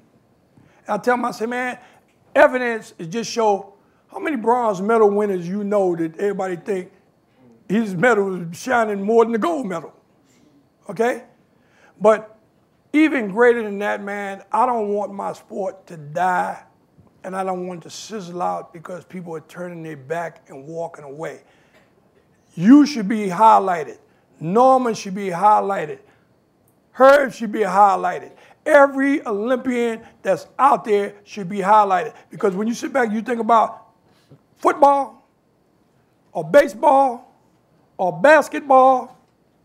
It was two sports in the world that was paramount. Track and field first, because any sport that you got involved in, you had to do some running. If you swimming, you running. If you playing table tennis, you running. You had to run. And then the birth child of track and field was soccer. Soccer ruled the world, but track and field was still over soccer. And then all of a sudden, the guys seemed like they just lost their luster for it about the sport itself and started looking more at the dollar. And then you see track and field starting to go down. All those sports that I mentioned, basketball, football, baseball, every last sport that I just mentioned, they give their right arm to be involved in the Olympic movement. Football, before I die and leave this world, they're going to have football a part of the Olympics. Just like baseball was a part of the Olympics. Only reason why baseball left is because baseball said, we don't want to give you none of our money. We got our own money. But everybody wants to be a part of the Olympic Games. And every sport that I mentioned, they use their paramount athletes to make the sport expand and explode. Baseball, they still talking about Mickey Mantle. Jim Brown been out of football how long? They still talk about Jim Brown. Walter Payton's gone. They talk about Walter Payton. You go into swimming, they still talk about Mark Spitz, even though we got Phelps. But then when you sit back and you think about track and field, who do they talk about? A bunch of druggies? And try and make me where I'm supposed to be happy and pleased with it? I'm not happy and I'm not pleased with it. And anybody that try and tell me that I should be, they're mistaken. You don't know how much joy and how much laughter and how much excitement I brought the people in the stands where I would go up in the stands and drink a little wine with the fellas, kiss the baby and take a picture with the baby, go hang out with the girls and take pictures, and then tell them on the way down the steps, hey, I'll be back in about 9 seconds. And run all the way down the steps and jump over the fence and run just like I said, 9 seconds. Or have a guy tell me, say, man, you ain't nothing, so-and-so gonna whip you. I'll stop and say, what'd you say? I was running down the steps. What'd you say? Somebody gonna whip me? I say, I tell you what, man, you got a cute girlfriend. Why don't you bet your woman? You so sure they're gonna whip me, bet your woman. Is that a bet? Yeah, I'll bet you. I'll jump over the rail and I'll run down to the starting blocks, and as I'm going by in 100, as soon as I get to his section, grab his girl, come on, baby, we got to go. Okay? So, I mean, I have a vested interest in the sport, and for track and field to disintegrate, and for those individuals that have the genuine love for the sport, imagine how depressing it is for us. You know? A lot of guys, they're not as vocal as me. They don't talk about it. But I look in their eyes and I can see the pain. But it's like, we helpless. What can we do? I don't run track and field. A lot of people look at me and say, oh, John Carlos is like a red flag, tell him what he might say. And they want to run away from me. But my heart is as pure as gold in terms of trying to get it done. I'm one of the nicest guys that you want to meet. But make sure you don't step on the wrong toe. Because I can change too. When you get tough, I can get tough. But I'm about bringing love into the game. But certain times you got to swell up and let them know, like I had to tell the man, you got 48 hours to straighten the problem out. Right, Dave? I mean, as long as you know me, you know I've been on the up and up. I'll come to you straight, let you know what I think. And if you go with it, fine. If you don't with it, fine. But I express what I had to express. And I can respect anybody that come to me the same way. Get it off your chest. But when all is said and done, when you sit back and you let drugs not only destroy track and field, but let drugs destroy sports in general.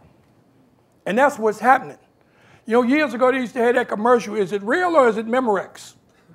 Well, that's what you have to look at when you watch sports today. Those that you think was your hero, oh, you're knocking them out the park. And then all of a sudden, bam, he was a dope all that time. And then the way they use race involved in the drug situation. I like to use a couple of people right now, like say Barry Bonds. They say Barry Bonds was using drugs. I don't know whether he was using drugs or not. I know his head got big. But then at the same time, you sit back and you say, all right, they had Mark McGwire. Mark McGwire used drugs, him and Sammy Sosa both. But when they asked Mark McGwire, said, Mark, did you use any drugs? I don't care to talk about it. No more said. Then you sit back and you look at the picture. Clemens, is that his name? Roger Clemens. Now here's a guy say, man, I got the DNA with the hypo needle, with all the H2 and whatever in there. I got his blood content. I saw it with my own eyes. I shot him with the shit. And then they come back and tell you, oh, well, Clemens is clean. And that's the end of it. We don't want to talk about it no more. I didn't see when they had the hearing, all the congressmen that was in there talking, I didn't see them come up in defense of Barry Bonds like I saw them come up for Clemens. I thought Clemens was born in the manger the way they was defending him. And now he's 55 years old talking about, I'm out there, I'm coming back. Or then we can go on to the other guy. What's the other guy with the cyclist?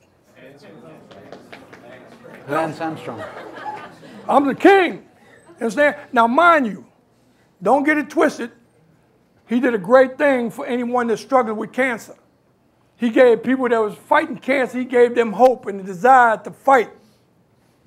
But then when you sit back and say, all right, let's get away from the cancer episode and let's get into, were you using any steroids?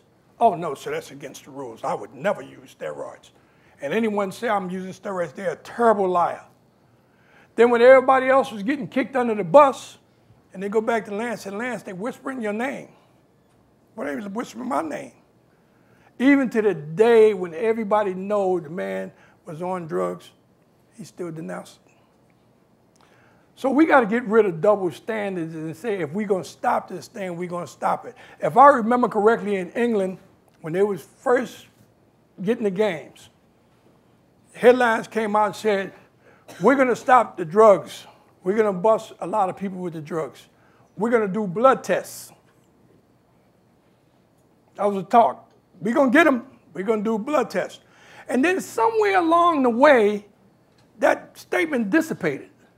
And somebody kicked it up under the table. And when they kicked it up under the table, you never heard of one person doing a blood test in the games. Because somebody whispered and said, man, if they do blood tests, the games are going to be cut in half. Well, these drugs is destroying athletics. And Big Dave, as sure as you sitting there, and you're a historian in the sport, if you go back and you check Jesse Owens' day, and you say, what was the 100-meter time before Jesse Owens broke the world record? And how many years ago was that record before he broke it? Then go after Jesse Owens and say, how many years after Jesse did it take before somebody broke his world record? And so on down the line.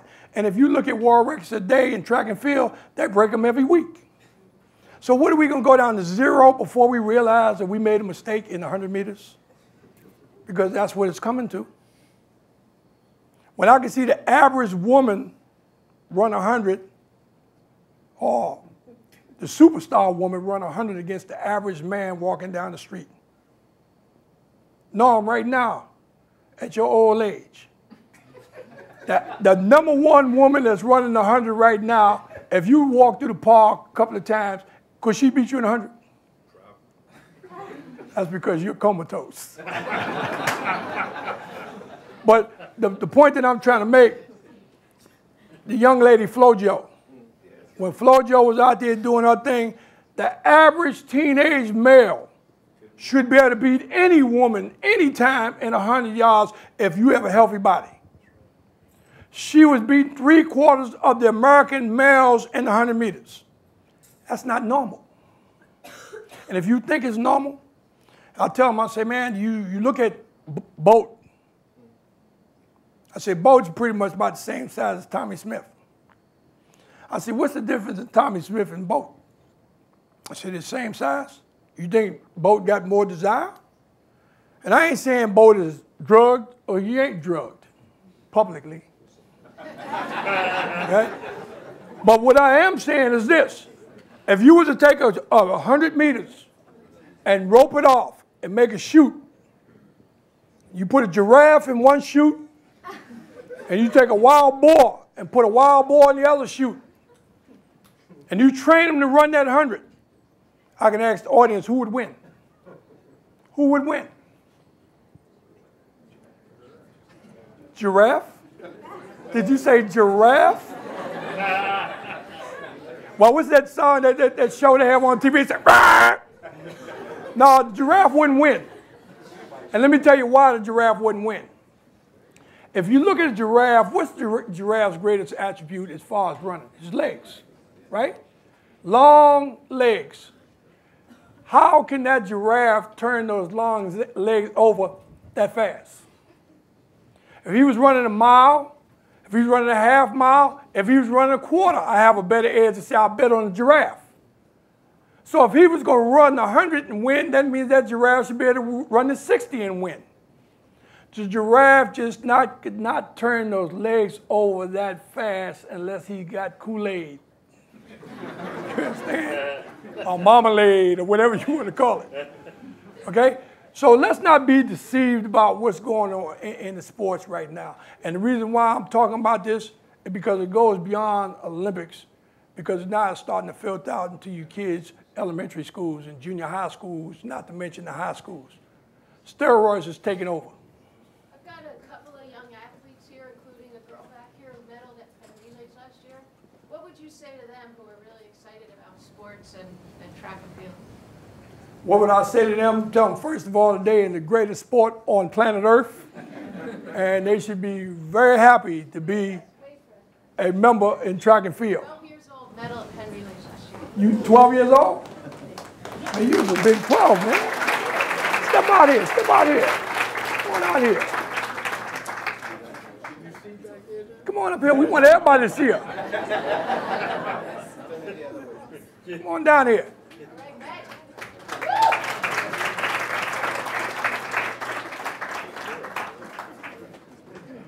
Well, first of all, let me say congratulations to you.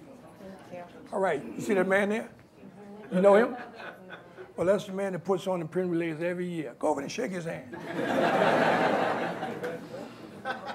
And say, baby girl, say, look here. Look at him and tell him, remember your face, because he's going to see you a lot. Well, you know, in essence to your statement about this young lady, as I stated, she's in the best sport on planet Earth. And all she has to do is realize that God gave her God-given talents. All she has to do is work with the talents that God gave her, because there's no team in the Olympic Games, in my estimation, and a lot of people's estimation, was greater than the 1968 Olympic team.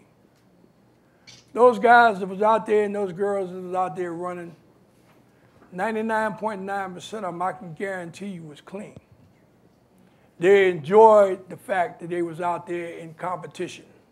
They enjoyed the fact that they not only was turning each other on the field, but even greater than that, the fact that they was turning the people on in the stands, they was electrifying them. The greatest feeling in the world, baby girl, is to say, not so much about what I feel, but what the people feel about me relative to what I'm doing. That's the greatest thing. Because when you're running, you're actually running for them. You're getting the rewards, but you're running for them. Because they go home and talk about you long after you done forgot the race. Did you see her? And she looked like she was clean, clean, clean. And I'm going to be there and say, and she was. Okay? I didn't do anything track and field but to have me a good time every week. I remember when I was in high school, I guess I should say this is legal. When I was in high school, you know, I used to get my wine thing going on Friday nights. You know, we had the party, and I'd go out there and drink my little Thunderbird and have me a good time. But as I stated to somebody earlier, I knew the job that I had to do. Like, we was at the trials, and I broke the world record in 100 meters, and a guy came to me, and he said, well, John, you broke the world record. What do you attribute it to? I said, well, man, I had some scotch and some milk yesterday. And Olin ran up. Olin said, man, you can't say that. You can't say that. I said, but Olin, it's true. But the deal is this. I never participated in no activities until I got myself in shape. That was the most paramount thing, to make sure that I was in shape. And when I say in shape, I mean in shape to the point where I didn't have to go out and train after I got in shape because I was using my track meets to stay in shape. But I wouldn't let nothing get in the way. Once I got in shape, yeah, I'd go out and throw my wine down on Friday night. You rest assured, when the gun went off on Saturday, I was there, and I was coming on with the iron. Places didn't matter to me about whether I won first place, second place, or third place. But one day I went home, and it mattered to my father. My father was behind there banging them shoes, and he said to me, he said, come here, Johnny, I need to talk to you. And I said, what's up? Now, mind you, my mother and my father never saw me run one race either on TV or in person. Not one time, but they always heard the accolades. So my father says to me, he says, Johnny, I've been hearing from a lot of the people in the community about how well you're doing in track and field, and I'm really happy.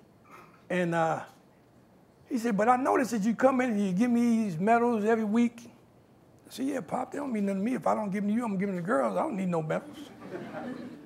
So he said to me, he said, well, son, let me just say something to you. And I said, what's that, Pop? I thought I knew everything. He told me, he said, let me tell you this. He said, everybody likes a winner. He said to me, he said, so if you're going to get out there and run, you might as well bring home the gold. And I looked at him, I smiled, I said, that means something to you? The gold medals mean something to you, Pop? He said, yeah, son. I said, well, you'll get gold from here on. Ain't nothing to win a race. It's about what you do in the race and how many people you turn on. I was telling Max, I said, when I first started running track, before I did anything, I got my cotton sweats, laid them on the table, and got me a big magic marker, and I wrote on one cheek, J. I ran over to the other cheek and wrote C. And my man said, why you do that, man? Why you do that? I said, JC, Johnny Carlos. I said, so when I'm jogging out there, I want these guys to get a chance to say, JC. I said, because I'm training them, because that's the way they're going to be. Now here, this is for you, Dave, on a serious note. God's my witness. I'm getting ready to go to the pin relays for the first time in my life. I didn't know too much about the pin relays. And I'm sitting up on my father's shoe shine stand, and I got my lips stuck out because I'm in a quandary. I got to do something, and I don't know how to go to my father because I never went to my father to ask him for no money. So I had some money, so I said, well, let me go on and play this number. If I play the number, I'll have a little pocket change, plus I can get some shoes. Played the number, didn't come out. So I'm really got my lips stuck out now. So my father said, Johnny, what's the matter? I said, Pop, I'm going to the pin relays this weekend, and I don't have no spikes. And the first pair of spikes, I never had spikes before. So he said, well, how much spikes cost? And I told him, he said, well, okay, don't worry about it. He gave me the money. And I went downtown and got these spikes. They were some Adidas spikes. Must have been the first spikes that Jesse Owens and them were wearing. It was heavy. They was bigger than 5/8. They was like humongous spikes, right? And I'm looking up and saying, these some heavy shoes. And I got on there, we went on the train, and I remember the coach said, well, if we got third place, hang in there for third place. I'm running the mile relay. Now, this is the first time in a competition, real competition, that I got introduced to this bear I was talking about. My boy was running, and I said, look, man, if we in last place, if you're 20 yards in back of the guy, we gonna win. So we run our first race. He come back in the final. We make it to the final, get in the final race. Everybody running a good leg, but I noticed that we dropping back farther and farther. So by the time we get to stick, I'm about 35, 40 yards behind.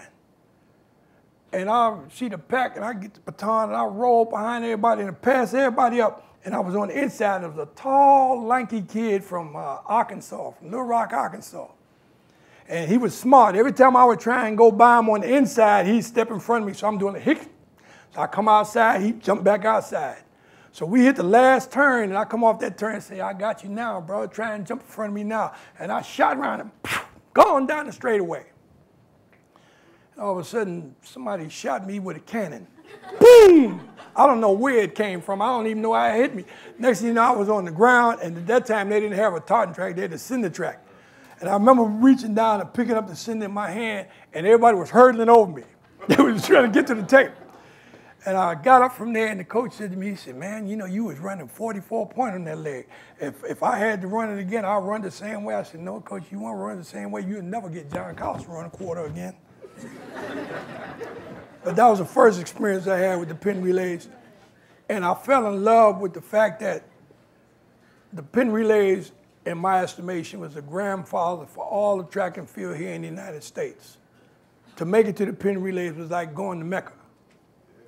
To win like you won in the pin relays, that's a true blessing to be as young as you are and go there and say, I came out with some iron. And then the next time I went back to the pin relays was in 1965. It was raining profusely. I don't know whether you there that year, Dave. No. It was raining like crazy in 1965. They had a little guy from New Jersey named Billy Gaines. He's called him Peanut Gaines. Sensation. Then they had another guy that came in from Madagascar, John Louis. He was a tremendous sprinter. So Billy Gaines looking at me, and I'm looking at Billy Gaines, and we said, man, it's kind of wet out here. We said, all right, man, we're going to just take it easy until we get to the tape. When the gun went off, homeboy is rolling. I'm looking at Billy, and I hear somebody saying, what the hell is that? Billy looks at me, he does that, and we look over here. This little dude, man, from Madagascar. He was on the outside. He was gone. I looked at Billy and said, well, we got to catch him. He's a foreigner. We got to get him. Went up to the tape, and all three of us leaning at the tape, and I won the race because I was the tallest. I fell, scarred myself up, cinders all up and down my back. And old Coach Turner, you remember the trainer? He was cleaning all the stuff on my back, and he said to me, I said, Coach, who won the race? Who won the race? He said, you won. And you know the greatest highlight for me in that race? I was getting a pin relay watch. I still have that watch today. And that's the pinnacle of sports for me, to go to the pin relays. You're going to tell your grandkids that one day, too. There's a question. Sure. The last pin relays, when you was down here, you stayed at the Marriott, and I checked you in. And we went to Cornell West, and Tavis Smiley was in town, and you told me to tell him to stop following you. And I told him, and he started laughing. That's my man. That's my man. But my question is for you is, with the stance that you took as far as being proactive. Hold, before you go. You was working at the hotel? Yeah. All right, brother, I know you now. Yeah. We talking a lot. Right, we did. We had a good conversation. But my question was for you is the stance that you took on, about being active in, civil engagement. And when you look at today's athletes, specifically black athletes, do you believe it has downgraded? Or have they been bought by corporate America, or let the money dictate these things? You answered your own question. Money dictates. Money dictates, and then the small print. Okay, in other words, they tell you can't think for yourself because you're under a contract. You should have no concern about humanity, your neighborhood, anything. All you have concern about is the track. But yet and still, they got certain people, man, that steps up. Charles Woodson, he steps up to the plate. Steve Nash steps up to the plate. Sprewell, like from the Jets, the Giants. What's his name? The basketball player? No, not Sprewell. Mike, the one that just on that show, The View, not The View. Strahan, Mike Strahan. Yeah, these individuals, they step up. I get them confused sometimes, man. They step up to the plate and they made statements too. With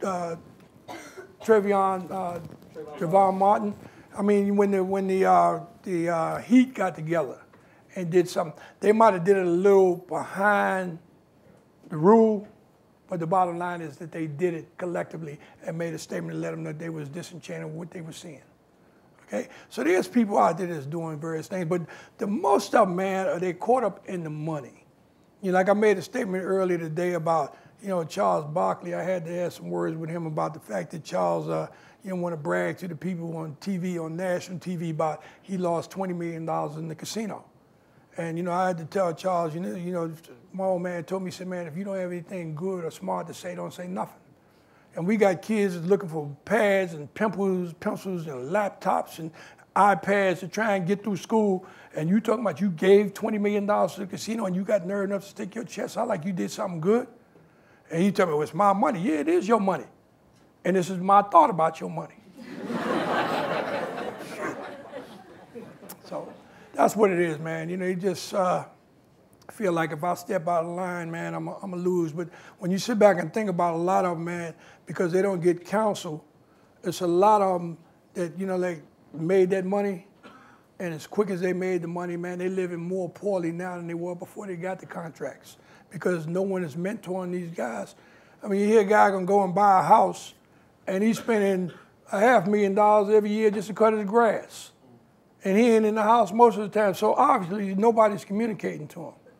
So until we get to the point where we can sit down with these young athletes and start to make them have our understanding, say, hey, man, you have to go beyond yourself and get away from the attitude that you got it going on. Put your guns away, man. You ain't in the hood no more. You're in a different element now. You should start thinking along those lines. You think about what's the basketball player that got situated where he killed the chauffeur that time? Jason Williams. Yeah, nice dude. And when Jason got involved in that situation, Jason was on the fringe of becoming filthy rich. I mean, he was rich already, but he was getting ready to cross over into some big money. But just based on his mentality, I got the money, I got the power, I can do what I want to do. Yeah, well, you can't do what you want to do when you kill somebody. Whether you kill them by accident or not, you shouldn't have had the gun out from the start. But we have other individuals that go in there and say, well, me and my girlfriend had a fight, so I burned the house down. Or hear another kid go to college and he getting ready to sign because he won the Heisman Trophy. He getting ready to sign with the football team to make big money, and then he bust him down there in Florida somewhere stealing some suits out the store. He getting ready to sign for a contract to buy the store, but he gonna go in there to steal some suits. So it's a lot of work that needs to be done, and as young guys like you need to brush up and get yourself together so you could be the brain to go in and sit them down and start talking to them. Because it's about, like I said earlier, each one teach one. We got to make them realize, say, hey, man, you're in a different position than you were when you left the block. Any more? John, there's a report out a day or so ago about track and field athletes looking to possibly unionize to be able to have a foothold or make a stand against some of the track and field sponsors, the meet sponsors, to try to get more pay, I guess, to be in line with some of the other professional athletes. Have you heard anything about that? And if you have, what are your thoughts? Well, I think it's long overdue. They've been mumbling about it for some time. But, when they start giving some thought to it, here's some things that I've been saying for a long time. And one, let's look at the NC2A, for instance. Let's say if Norman Tate right there got him a scholarship to go to UCLA. Norman's got all the weirds. He's a great triple jumper. He's a sprinter. UCLA said we could use him. But Norman might not have been the best student. You said, got to go take the ATC test. Don't worry about the test, Norm. We get that handled. So they handle that. Now, Norm goes to UCLA, and he sits in UCLA for 4 years. He don't have the ability because they're not getting him really ready scholastically. They got him in there badminton, archery, the whole 9 years for 4 years of nonsensical subjects. You understand? But imagine now, this is what's happening to Norm on the scholastic side. Now let's turn the page and talk about what's happening on the economic side. Norm is a superstar. So when he goes to the track now, they say, Norman Tate, let's sell these jerseys. I'm going to change your thing from track and make you a basketball player. Because you'd never be able to sell a jersey for a track guy. But Norman Tate, superstar. So they sell a jersey with his name on it. His scholarship is $85,000. How many T-shirts, jerseys you think they sold to pay that $85,000 bill for the 4 years? You understand? Not to mention, every time they come in the arena, they come in because Norman might turn out tonight. How many hot dogs do they sell under the auspices of Norman Tate? Or peanuts or pretzels? Or not to mention the cold ones. Okay? Then you sit back and say, okay, let's do the flip side. Now, before Norman got there, they might have had 3 televised games. Now they got 11 televised games with $3 million a pop. What is Norman getting? $85,000 scholarship and a possibility he might get a degree. Because there's no guarantee in the degree that he get, but there's a guarantee in the money that's going into the caucus. I remember when I was running in college, and I used to tell a meat promoter, I say, man, you know, this is nice what you giving me about a medal, but you know, I'm a college student. Why don't you give me a laptop? Why don't you give me something that I can use in education? So he said, throw my Al Franken. So we went and got these things, and he gave them to the athletes, and NC2A stepped in and said, oh, you can't do that. It's against the rules for you to give him anything to help him in college. All you're supposed to do is give him a little plaque or medal. When I run in the AAU amateur track and field, as I stated, when I ran, and Norman ran, and Edwin ran, we were young, but we were young men. We had families. You know how much they was giving me if I went to Europe for 2 months? That's 2 months I'm not working. That's 2 months that I can't pay my bills. And they're giving me $2 a day. It's 100,000 people in the rain standing there screaming my name, Carlos, Carlos, Carlos. If I ask for a nickel a head, you're illegal, man, because you're an amateur. You can't do that. So yes, they need a union to try and enhance these young athletes to let them get some of the money that Norman Tate didn't get, John Carlos didn't get. When you sit back and think about the enormous amount of money that's involved in the Olympic Games, let me ask this question to anybody in the audience. Why do they have the Olympics every 4 years? Any takers? All right, I'll tell you. I'll take that damn long for them to count the money. At the end of the count, it's time to, let's do it again. It's time to roll again. Think about it. You know, when you sit back and think about the Olympic Games, you know why America didn't get the games in Chicago? It's about money again. It's about money. And the money evolved around TV rights. We wanted to monopolize the TV rights and say we can control TV around the world. And they came and said, no, you're American, you all that, but you ain't gonna control this money. So when they had the vote, America was in a state of shock. I remember I was sitting in my classroom, I turned the TV on, and all the people was in the square down there in Chicago. And they said, and the first country to be discharged from the Olympic Games is the USA. And I heard a woman in the audience, because everybody else was in shock. They were just like, and she said, what did they say? And they heard the other woman tell her, say, I think they said the USA is out. And they just couldn't believe that the United States would get kicked out. But you have to realize everything is going up in dollars. Those individuals that's helping the dollars be generated, their salaries are going down in the middle of the ocean and dump them. Then they turn the guns on the rest of the students and say, take your ass up in the hills and don't come down until the games are over. If anybody wanted to contest me on this, go to Mexico and do your own research. Yeah, life is rough, it's raw. But these are the things that we fight against to make it a better place for everybody. How you doing? Good, bro. You said that that track and field athletes that participate in the Olympics are ambassadors of the flag. When you had all the backlash and the response from when you came back to America after you moment on the podium, did you feel any sort of betrayal? And if so, when and why would that ever leave that sense of betrayal, or has it left? No, I didn't feel like there was no sense of betrayal. You know, it was a decision that they had to make. It's their choice. I can't feel that they betrayed me. I did what I felt was right. Like I told you in the interim in the conversation, we laid all the cards on the table. We just put it out there from both perspectives on both sides. And you had to analyze what was put before you, and you had to make a decision. Now, betrayal is somebody that said, well, I'm against you, I'm anti you. They didn't say that. What they did was take a posture that I'll just be neutral. I'm not saying that I'm with it. I'm not saying that I'm against it. And by them not saying that they was against it, it meant that, man, I'm not willing to sacrifice my opportunity to go to the game and win a medal. And my attitude was, I don't have the right to tell those guys that you have to sacrifice, don't worry about the medal, you have to sacrifice to boycott these games. That was a choice. I have as much love for the guys that was out there, I would say 95% of them.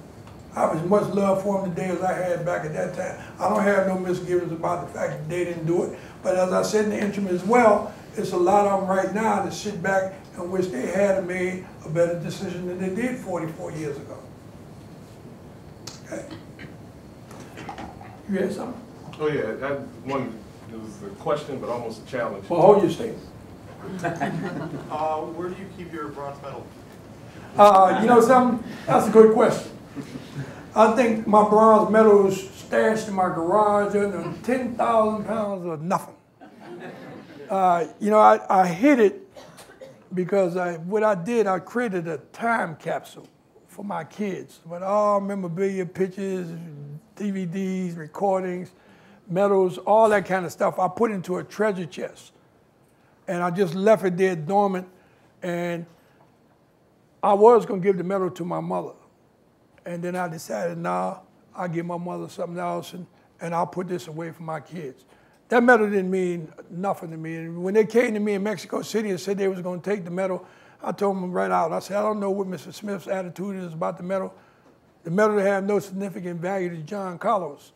I said, but the fact is, it might have every value to my kids. So if you're coming to take my medal, bring the militia. You're going to need them. Okay? You know, anything that I did, man, relative to that, my kids going to get all that. You know, my uniform that I had, as soon as I got done that day, I took my uniform off and I found somebody from Africa. I said, man, I like that outfit you got on. He said, you like it? You like it? I said, yeah. I said, take my uniform. Man, he thought I gave him the what they call that, the mega lotto or something. He was so happy. He's still happy when I see him in the various international competitions. But that's memorabilia, man. That's memorabilia. You know, the thing that I have, you know what it's like, man, to close your eyes and you can project something crystal clear like it's just happening right before you right now? Imagine how many times, man, I close my eyes and I can see that day. Imagine how many times I could see the hate mongers that was coming at me. You know, or to see, you know, the fact that I came back from South Africa and to go to Montreal and now Edmonton, Alberta, to the Commonwealth Games, and then get a call and tell me that my first wife took her life as a result of the fact that she couldn't deal with the stress that they was putting on us anymore. You know what it's like, man, to be on top of the world 1 minute and then the next minute, man, it's like you falling from a big pine tree and you saying, I ain't worried about falling because there's a lot of people out there that understand, like the Bill Cosbys or the Oprah Winfreys, that they ain't gonna let me fall. Well, it's like somebody cut them damn branches off because they pulled in and I went straight to the ground. But when I bounced, man, I said, it ain't such a bad fall, man. I'll stand and do it again if necessary. You know, the bottom line is, man, they can only kill me one time. But you know what the bottom line to that is? Everybody gonna die. The question is what you do while you're alive. When I leave here, I don't have no misgivings, man. I have a big smile on my face. And just be like, you see me like thumbs up, job well done. And that's what it's about. When does the time capsule open? Huh? Does the time capsule open for your kids? What do you say? When does the time capsule open? When I'm gone. Ain't no good if they open it while I'm alive. This will be the last. Okay. No, it was a kind of a question, but a challenge. You're here on behalf of the Center for Peace and Global Citizenship. You just mentioned Mexico, South Africa, Montreal, and I think there are classes in sports economics. Well, and then you also mentioned being an ambassador. With the State Department, with these different programs, it was more of a challenge to some of the students who have to do a year abroad, maybe consider including you in doing some type of outreach program as it relates to sports with the Center for Peace and Global Citizenship. So just, again, a thought. I'm always available. Just remember after June, you got to write 2 tickets because my wife going to travel everywhere I travel. Yeah, that's part of the contract. When I go, she go. You know why? Because I traveled, as an athlete, you have an opportunity to travel and see the world, but it's a sad thing when you look over and you ain't got your companion with you. And then everybody else is out there pulling on you, the groupies out there trying to pull on you. But you want to have your wife with you or your spouse or your girlfriend, so what you experience in life, they can experience it with you. My greatest thing right now, man, is say when I do retire from teaching at the end of this year, that whenever I travel, to be able to take my wife and show my wife some things that I experienced 50 years ago. Come here, let me show you where I dropped that quarter. Let's see if it's still there. Okay, we done?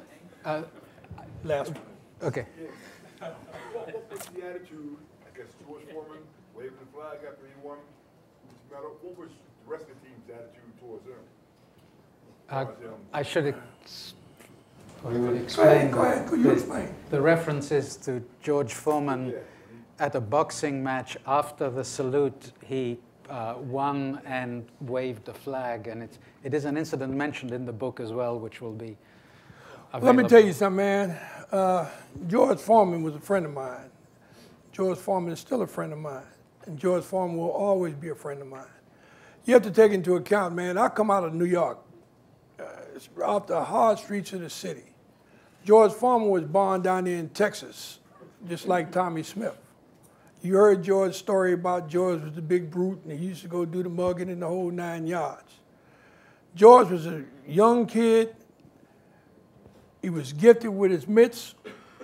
And when George went to the Olympic Games, George didn't know anything about human rights or civil rights or any political aspirations or anything. All George knew was get in the ring and take his head off. But it was a guy that was on the team named Pappy Galt. Pappy Galt was the boxing coach. Now, how the relation come between George Foreman, Pappy Galt, Tommy Smith, and John Carlos is this. Pappy Galt came to me after the demonstration, and he said, John, he said, look, man, I'm not going to say I agree with what you did, and I'm not going to say I disagree with what you did. He said, but what I am going to say is you have to be able to feed your family. You see, and I have a plan. He said, here's 4 tickets, 2 for you and 2 for Tommy. Let me go back to my God again. By the grace of God, we didn't go to the fight that night. Because not to say Pappy tried and do anything to get us in harm's way, because I don't think that was nowhere near in his agenda. But he just wanted us to be there to kick off what he wanted more. But the fact was, when he pushed the flag in George's hand, he gave George Foreman the flag. If you look at the video, George got the flag and the flag was down low. And the people in the audience recognized the flag. Now, while they seeing the flag, they having flashbacks of the fists. And everybody want to show their patriotism. Now George got the flag, God bless America. And George realized they was talking about the flag and he started waving it. Okay? Now, George didn't do anything wrong. I wish to God I could have waved the flag. But I wasn't in the flag waving mood at that time. Okay? But George has always been let's say if I was to classify him, say George has always been an off-the-top type guy. You understand? He's a sincere individual. George and I were very good friends prior to the games. You know, George got in touch with me 40 years later, maybe 38 years. I went to a golf tournament in Atlanta, Georgia, and I came home. I was tired. I told my wife, I'm going upstairs. I don't want no dinner. I don't want to be bothered. I'm laying down, man. The phone started ringing, and it rang every 30 minutes to the hour. Just kept ringing. So finally, I picked the phone up, and I had the attitude. Who is this? This is George Foreman. I said, yeah, and I'm the king of Siam. No, John, this is really George. And I said to him, I said, well, George, if this is you, let me ask you a question. What you doing still boxing? Now, I didn't pick up his voice until he gave me the answer, and he said to me, he said, John, that's the same question my wife keep asking me. And when he made that statement, I said, well, man, it is George. I said, man, what's happening with the biggest and the baddest cowboy I know? And he loved it when I called him a cowboy. So he was telling me that he was in awe of the fact that we were so tight, and he's trying to tell me, thank me for all the wealth and recognition, everything that came to him. I told him, I said, man, God did that. I didn't do it, God did it. Because he was, like, I was on top of the world when I went to Mexico City. After the demonstration, I started making the nosedive, and George started rising. We passed on the way. We didn't even get a chance to embrace one another and say, man, see you next time. And he's been on the top ever since. So George said, man, not a day went by that I didn't think about you and think about your wife, because he was supposed to meet my wife, and he never got a chance to meet her. Now, George did something for me. You know, I remember when I was in hard times. When I say hard times, I mean no food in my cabinet. I remember I had to go wake my kids up one night and tell them, say, go to the dresser drawer and take all your clothes out. And I got a claw hammer and broke all the furniture up to take and throw in the fireplace because I couldn't pay no electric bill. So therefore I had no heat. And tell my wife to get the kids, and we move out in front of the fireplace, and they would sleep in the living room. I told the reporter that, and he wrote in the paper, John Collins started a bonfire in his living room. Damn fool. But anyway, George told me when we hooked up, he said, John, he said, man, I want to do something, you know. And I told him, I said, George, you don't have to do anything. And then he started telling me about, you know, I got 50 cars, and I had to go to New York City because they had to take the piggyback elevator. They had to make one at the ranch for all my cars because my wife got tired of them. So I'm kind of leaning. I said, yeah, George, my car is the Bentley. He said, I'm going to send you something. I kept the Bentley. So I go away again, and I come back, and George say, did it come? Did it come? I look out the window. No, it didn't come. So I go on another trip. And this particular time when I got back, I went straight to the post office. I didn't go home. And the envelope opened. I opened it, was a white envelope in there. And I said, what's this? And I opened it up. It was a picture with George Foreman and his Panamanian hat with the coins around it, his prestige blue shirt, his buckle with his thing, and then he had an Arabian stallion over his shoulder. And he wrote down there, he said, to my brother, Johnny Carlos, he said, from your brother, the biggest and the baddest cowboy you know, Big George. And I looked, I said, oh, that's nice. So then I go to read the letter, and I take a paper clip off the letter, and something kind of faded away. I'm reading the letter. And I started to walk off, and I said, oh, something fell. And I went and picked it up, and George had sent me a check. And when I turned the thing over, like my knees buckled. You know, I mean, I was looking for, like I said, Bill Cosby, send me $1, let me help my kids get some milk. Oprah, send me 50 cents, let me feed my kids, you know, that kind of thing never came. Now here we are 38 years later. George called me on the phone and said, I want to do something for you. I said, George, you don't owe me anything, man. God got you where you are. But I want the Bentley. He didn't send me the Bentley, but he sent me some money, and I'm not going to tell you how much money he sent me, but he sent enough money to buckle my knees, I'll tell you that. So right away, I'm thinking to myself, I can't accept this. But I took the letter, put it back together, put the paper clip on it, I went home, took it home, and told my wife, say, hey, somebody send you something. she opened it up. Oh, she said, Big George, that's a nice picture he sent. And in the letter, he was saying that he was sorry that he never got a chance to meet my first wife and how, hurt he was that she had took her life and the whole 9 yards. So I told my wife, yeah, well, read the thing. So she pulled the letter off the back, and she started reading it. The check fell off the same way, floated away. So I said, hey, baby, something fell. She said, I get it. She went on, she read the letter. And then I said, you dropped something there. And she went and picked it up, and it was always face down, because when I got the check and it floated down, it was face down for me too. And when she turned over and she looked, her knees broke. I had to grab her. And she looked at me, she said, George, send that? I said, yeah. She said, we can't keep this. We got to send this back.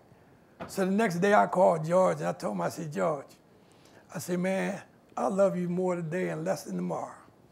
I said, but we can't keep this. And George said, what do you mean you can't keep it? He said, if you send it back, man, that'd be an insult to my wife and I. We sent this to you because we want you to have this, and we wish we could have sent more. And he says to me, he said, I know you could get your floors done, or take your wife on a cruise, or clean your car. And I was thinking, buy a Bentley. But I had love for George, man, and I'll always have love for George, because George has always been a straight-up guy. And George is a godly person, and he's always trying to help other individuals. Regardless of what people say, people talk about George is tight, and George is this, and George is that. George is just his own man, and he knows what he wants to do. And no matter what people say, I don't see half the people doing what George is doing relative to trying to save some of them kids. So I always have love and respect for him.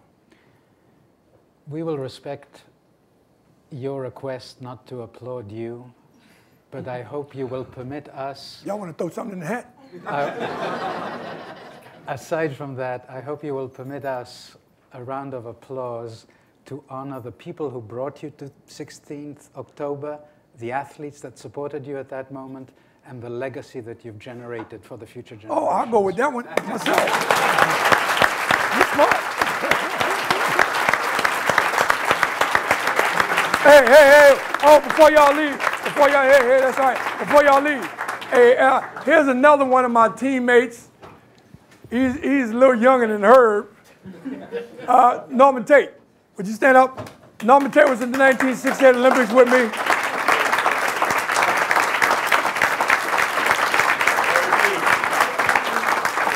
Triple jumper, and I might add, the only guy that ever did the triple jump that beat me in the relay. But I might add also is because I had little pin spikes and he had long spikes. Thank you. Thank you. We spanked him, though. We spanked everyone.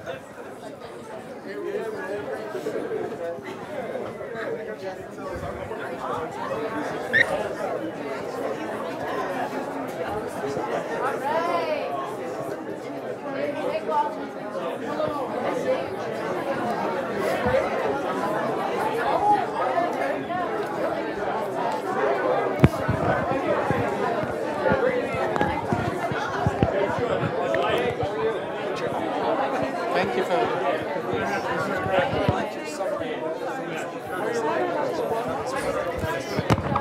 Thank you very much. I'm going to look up those places in Harlem, and I'm going to be in touch. Yeah, did I give you my card? No.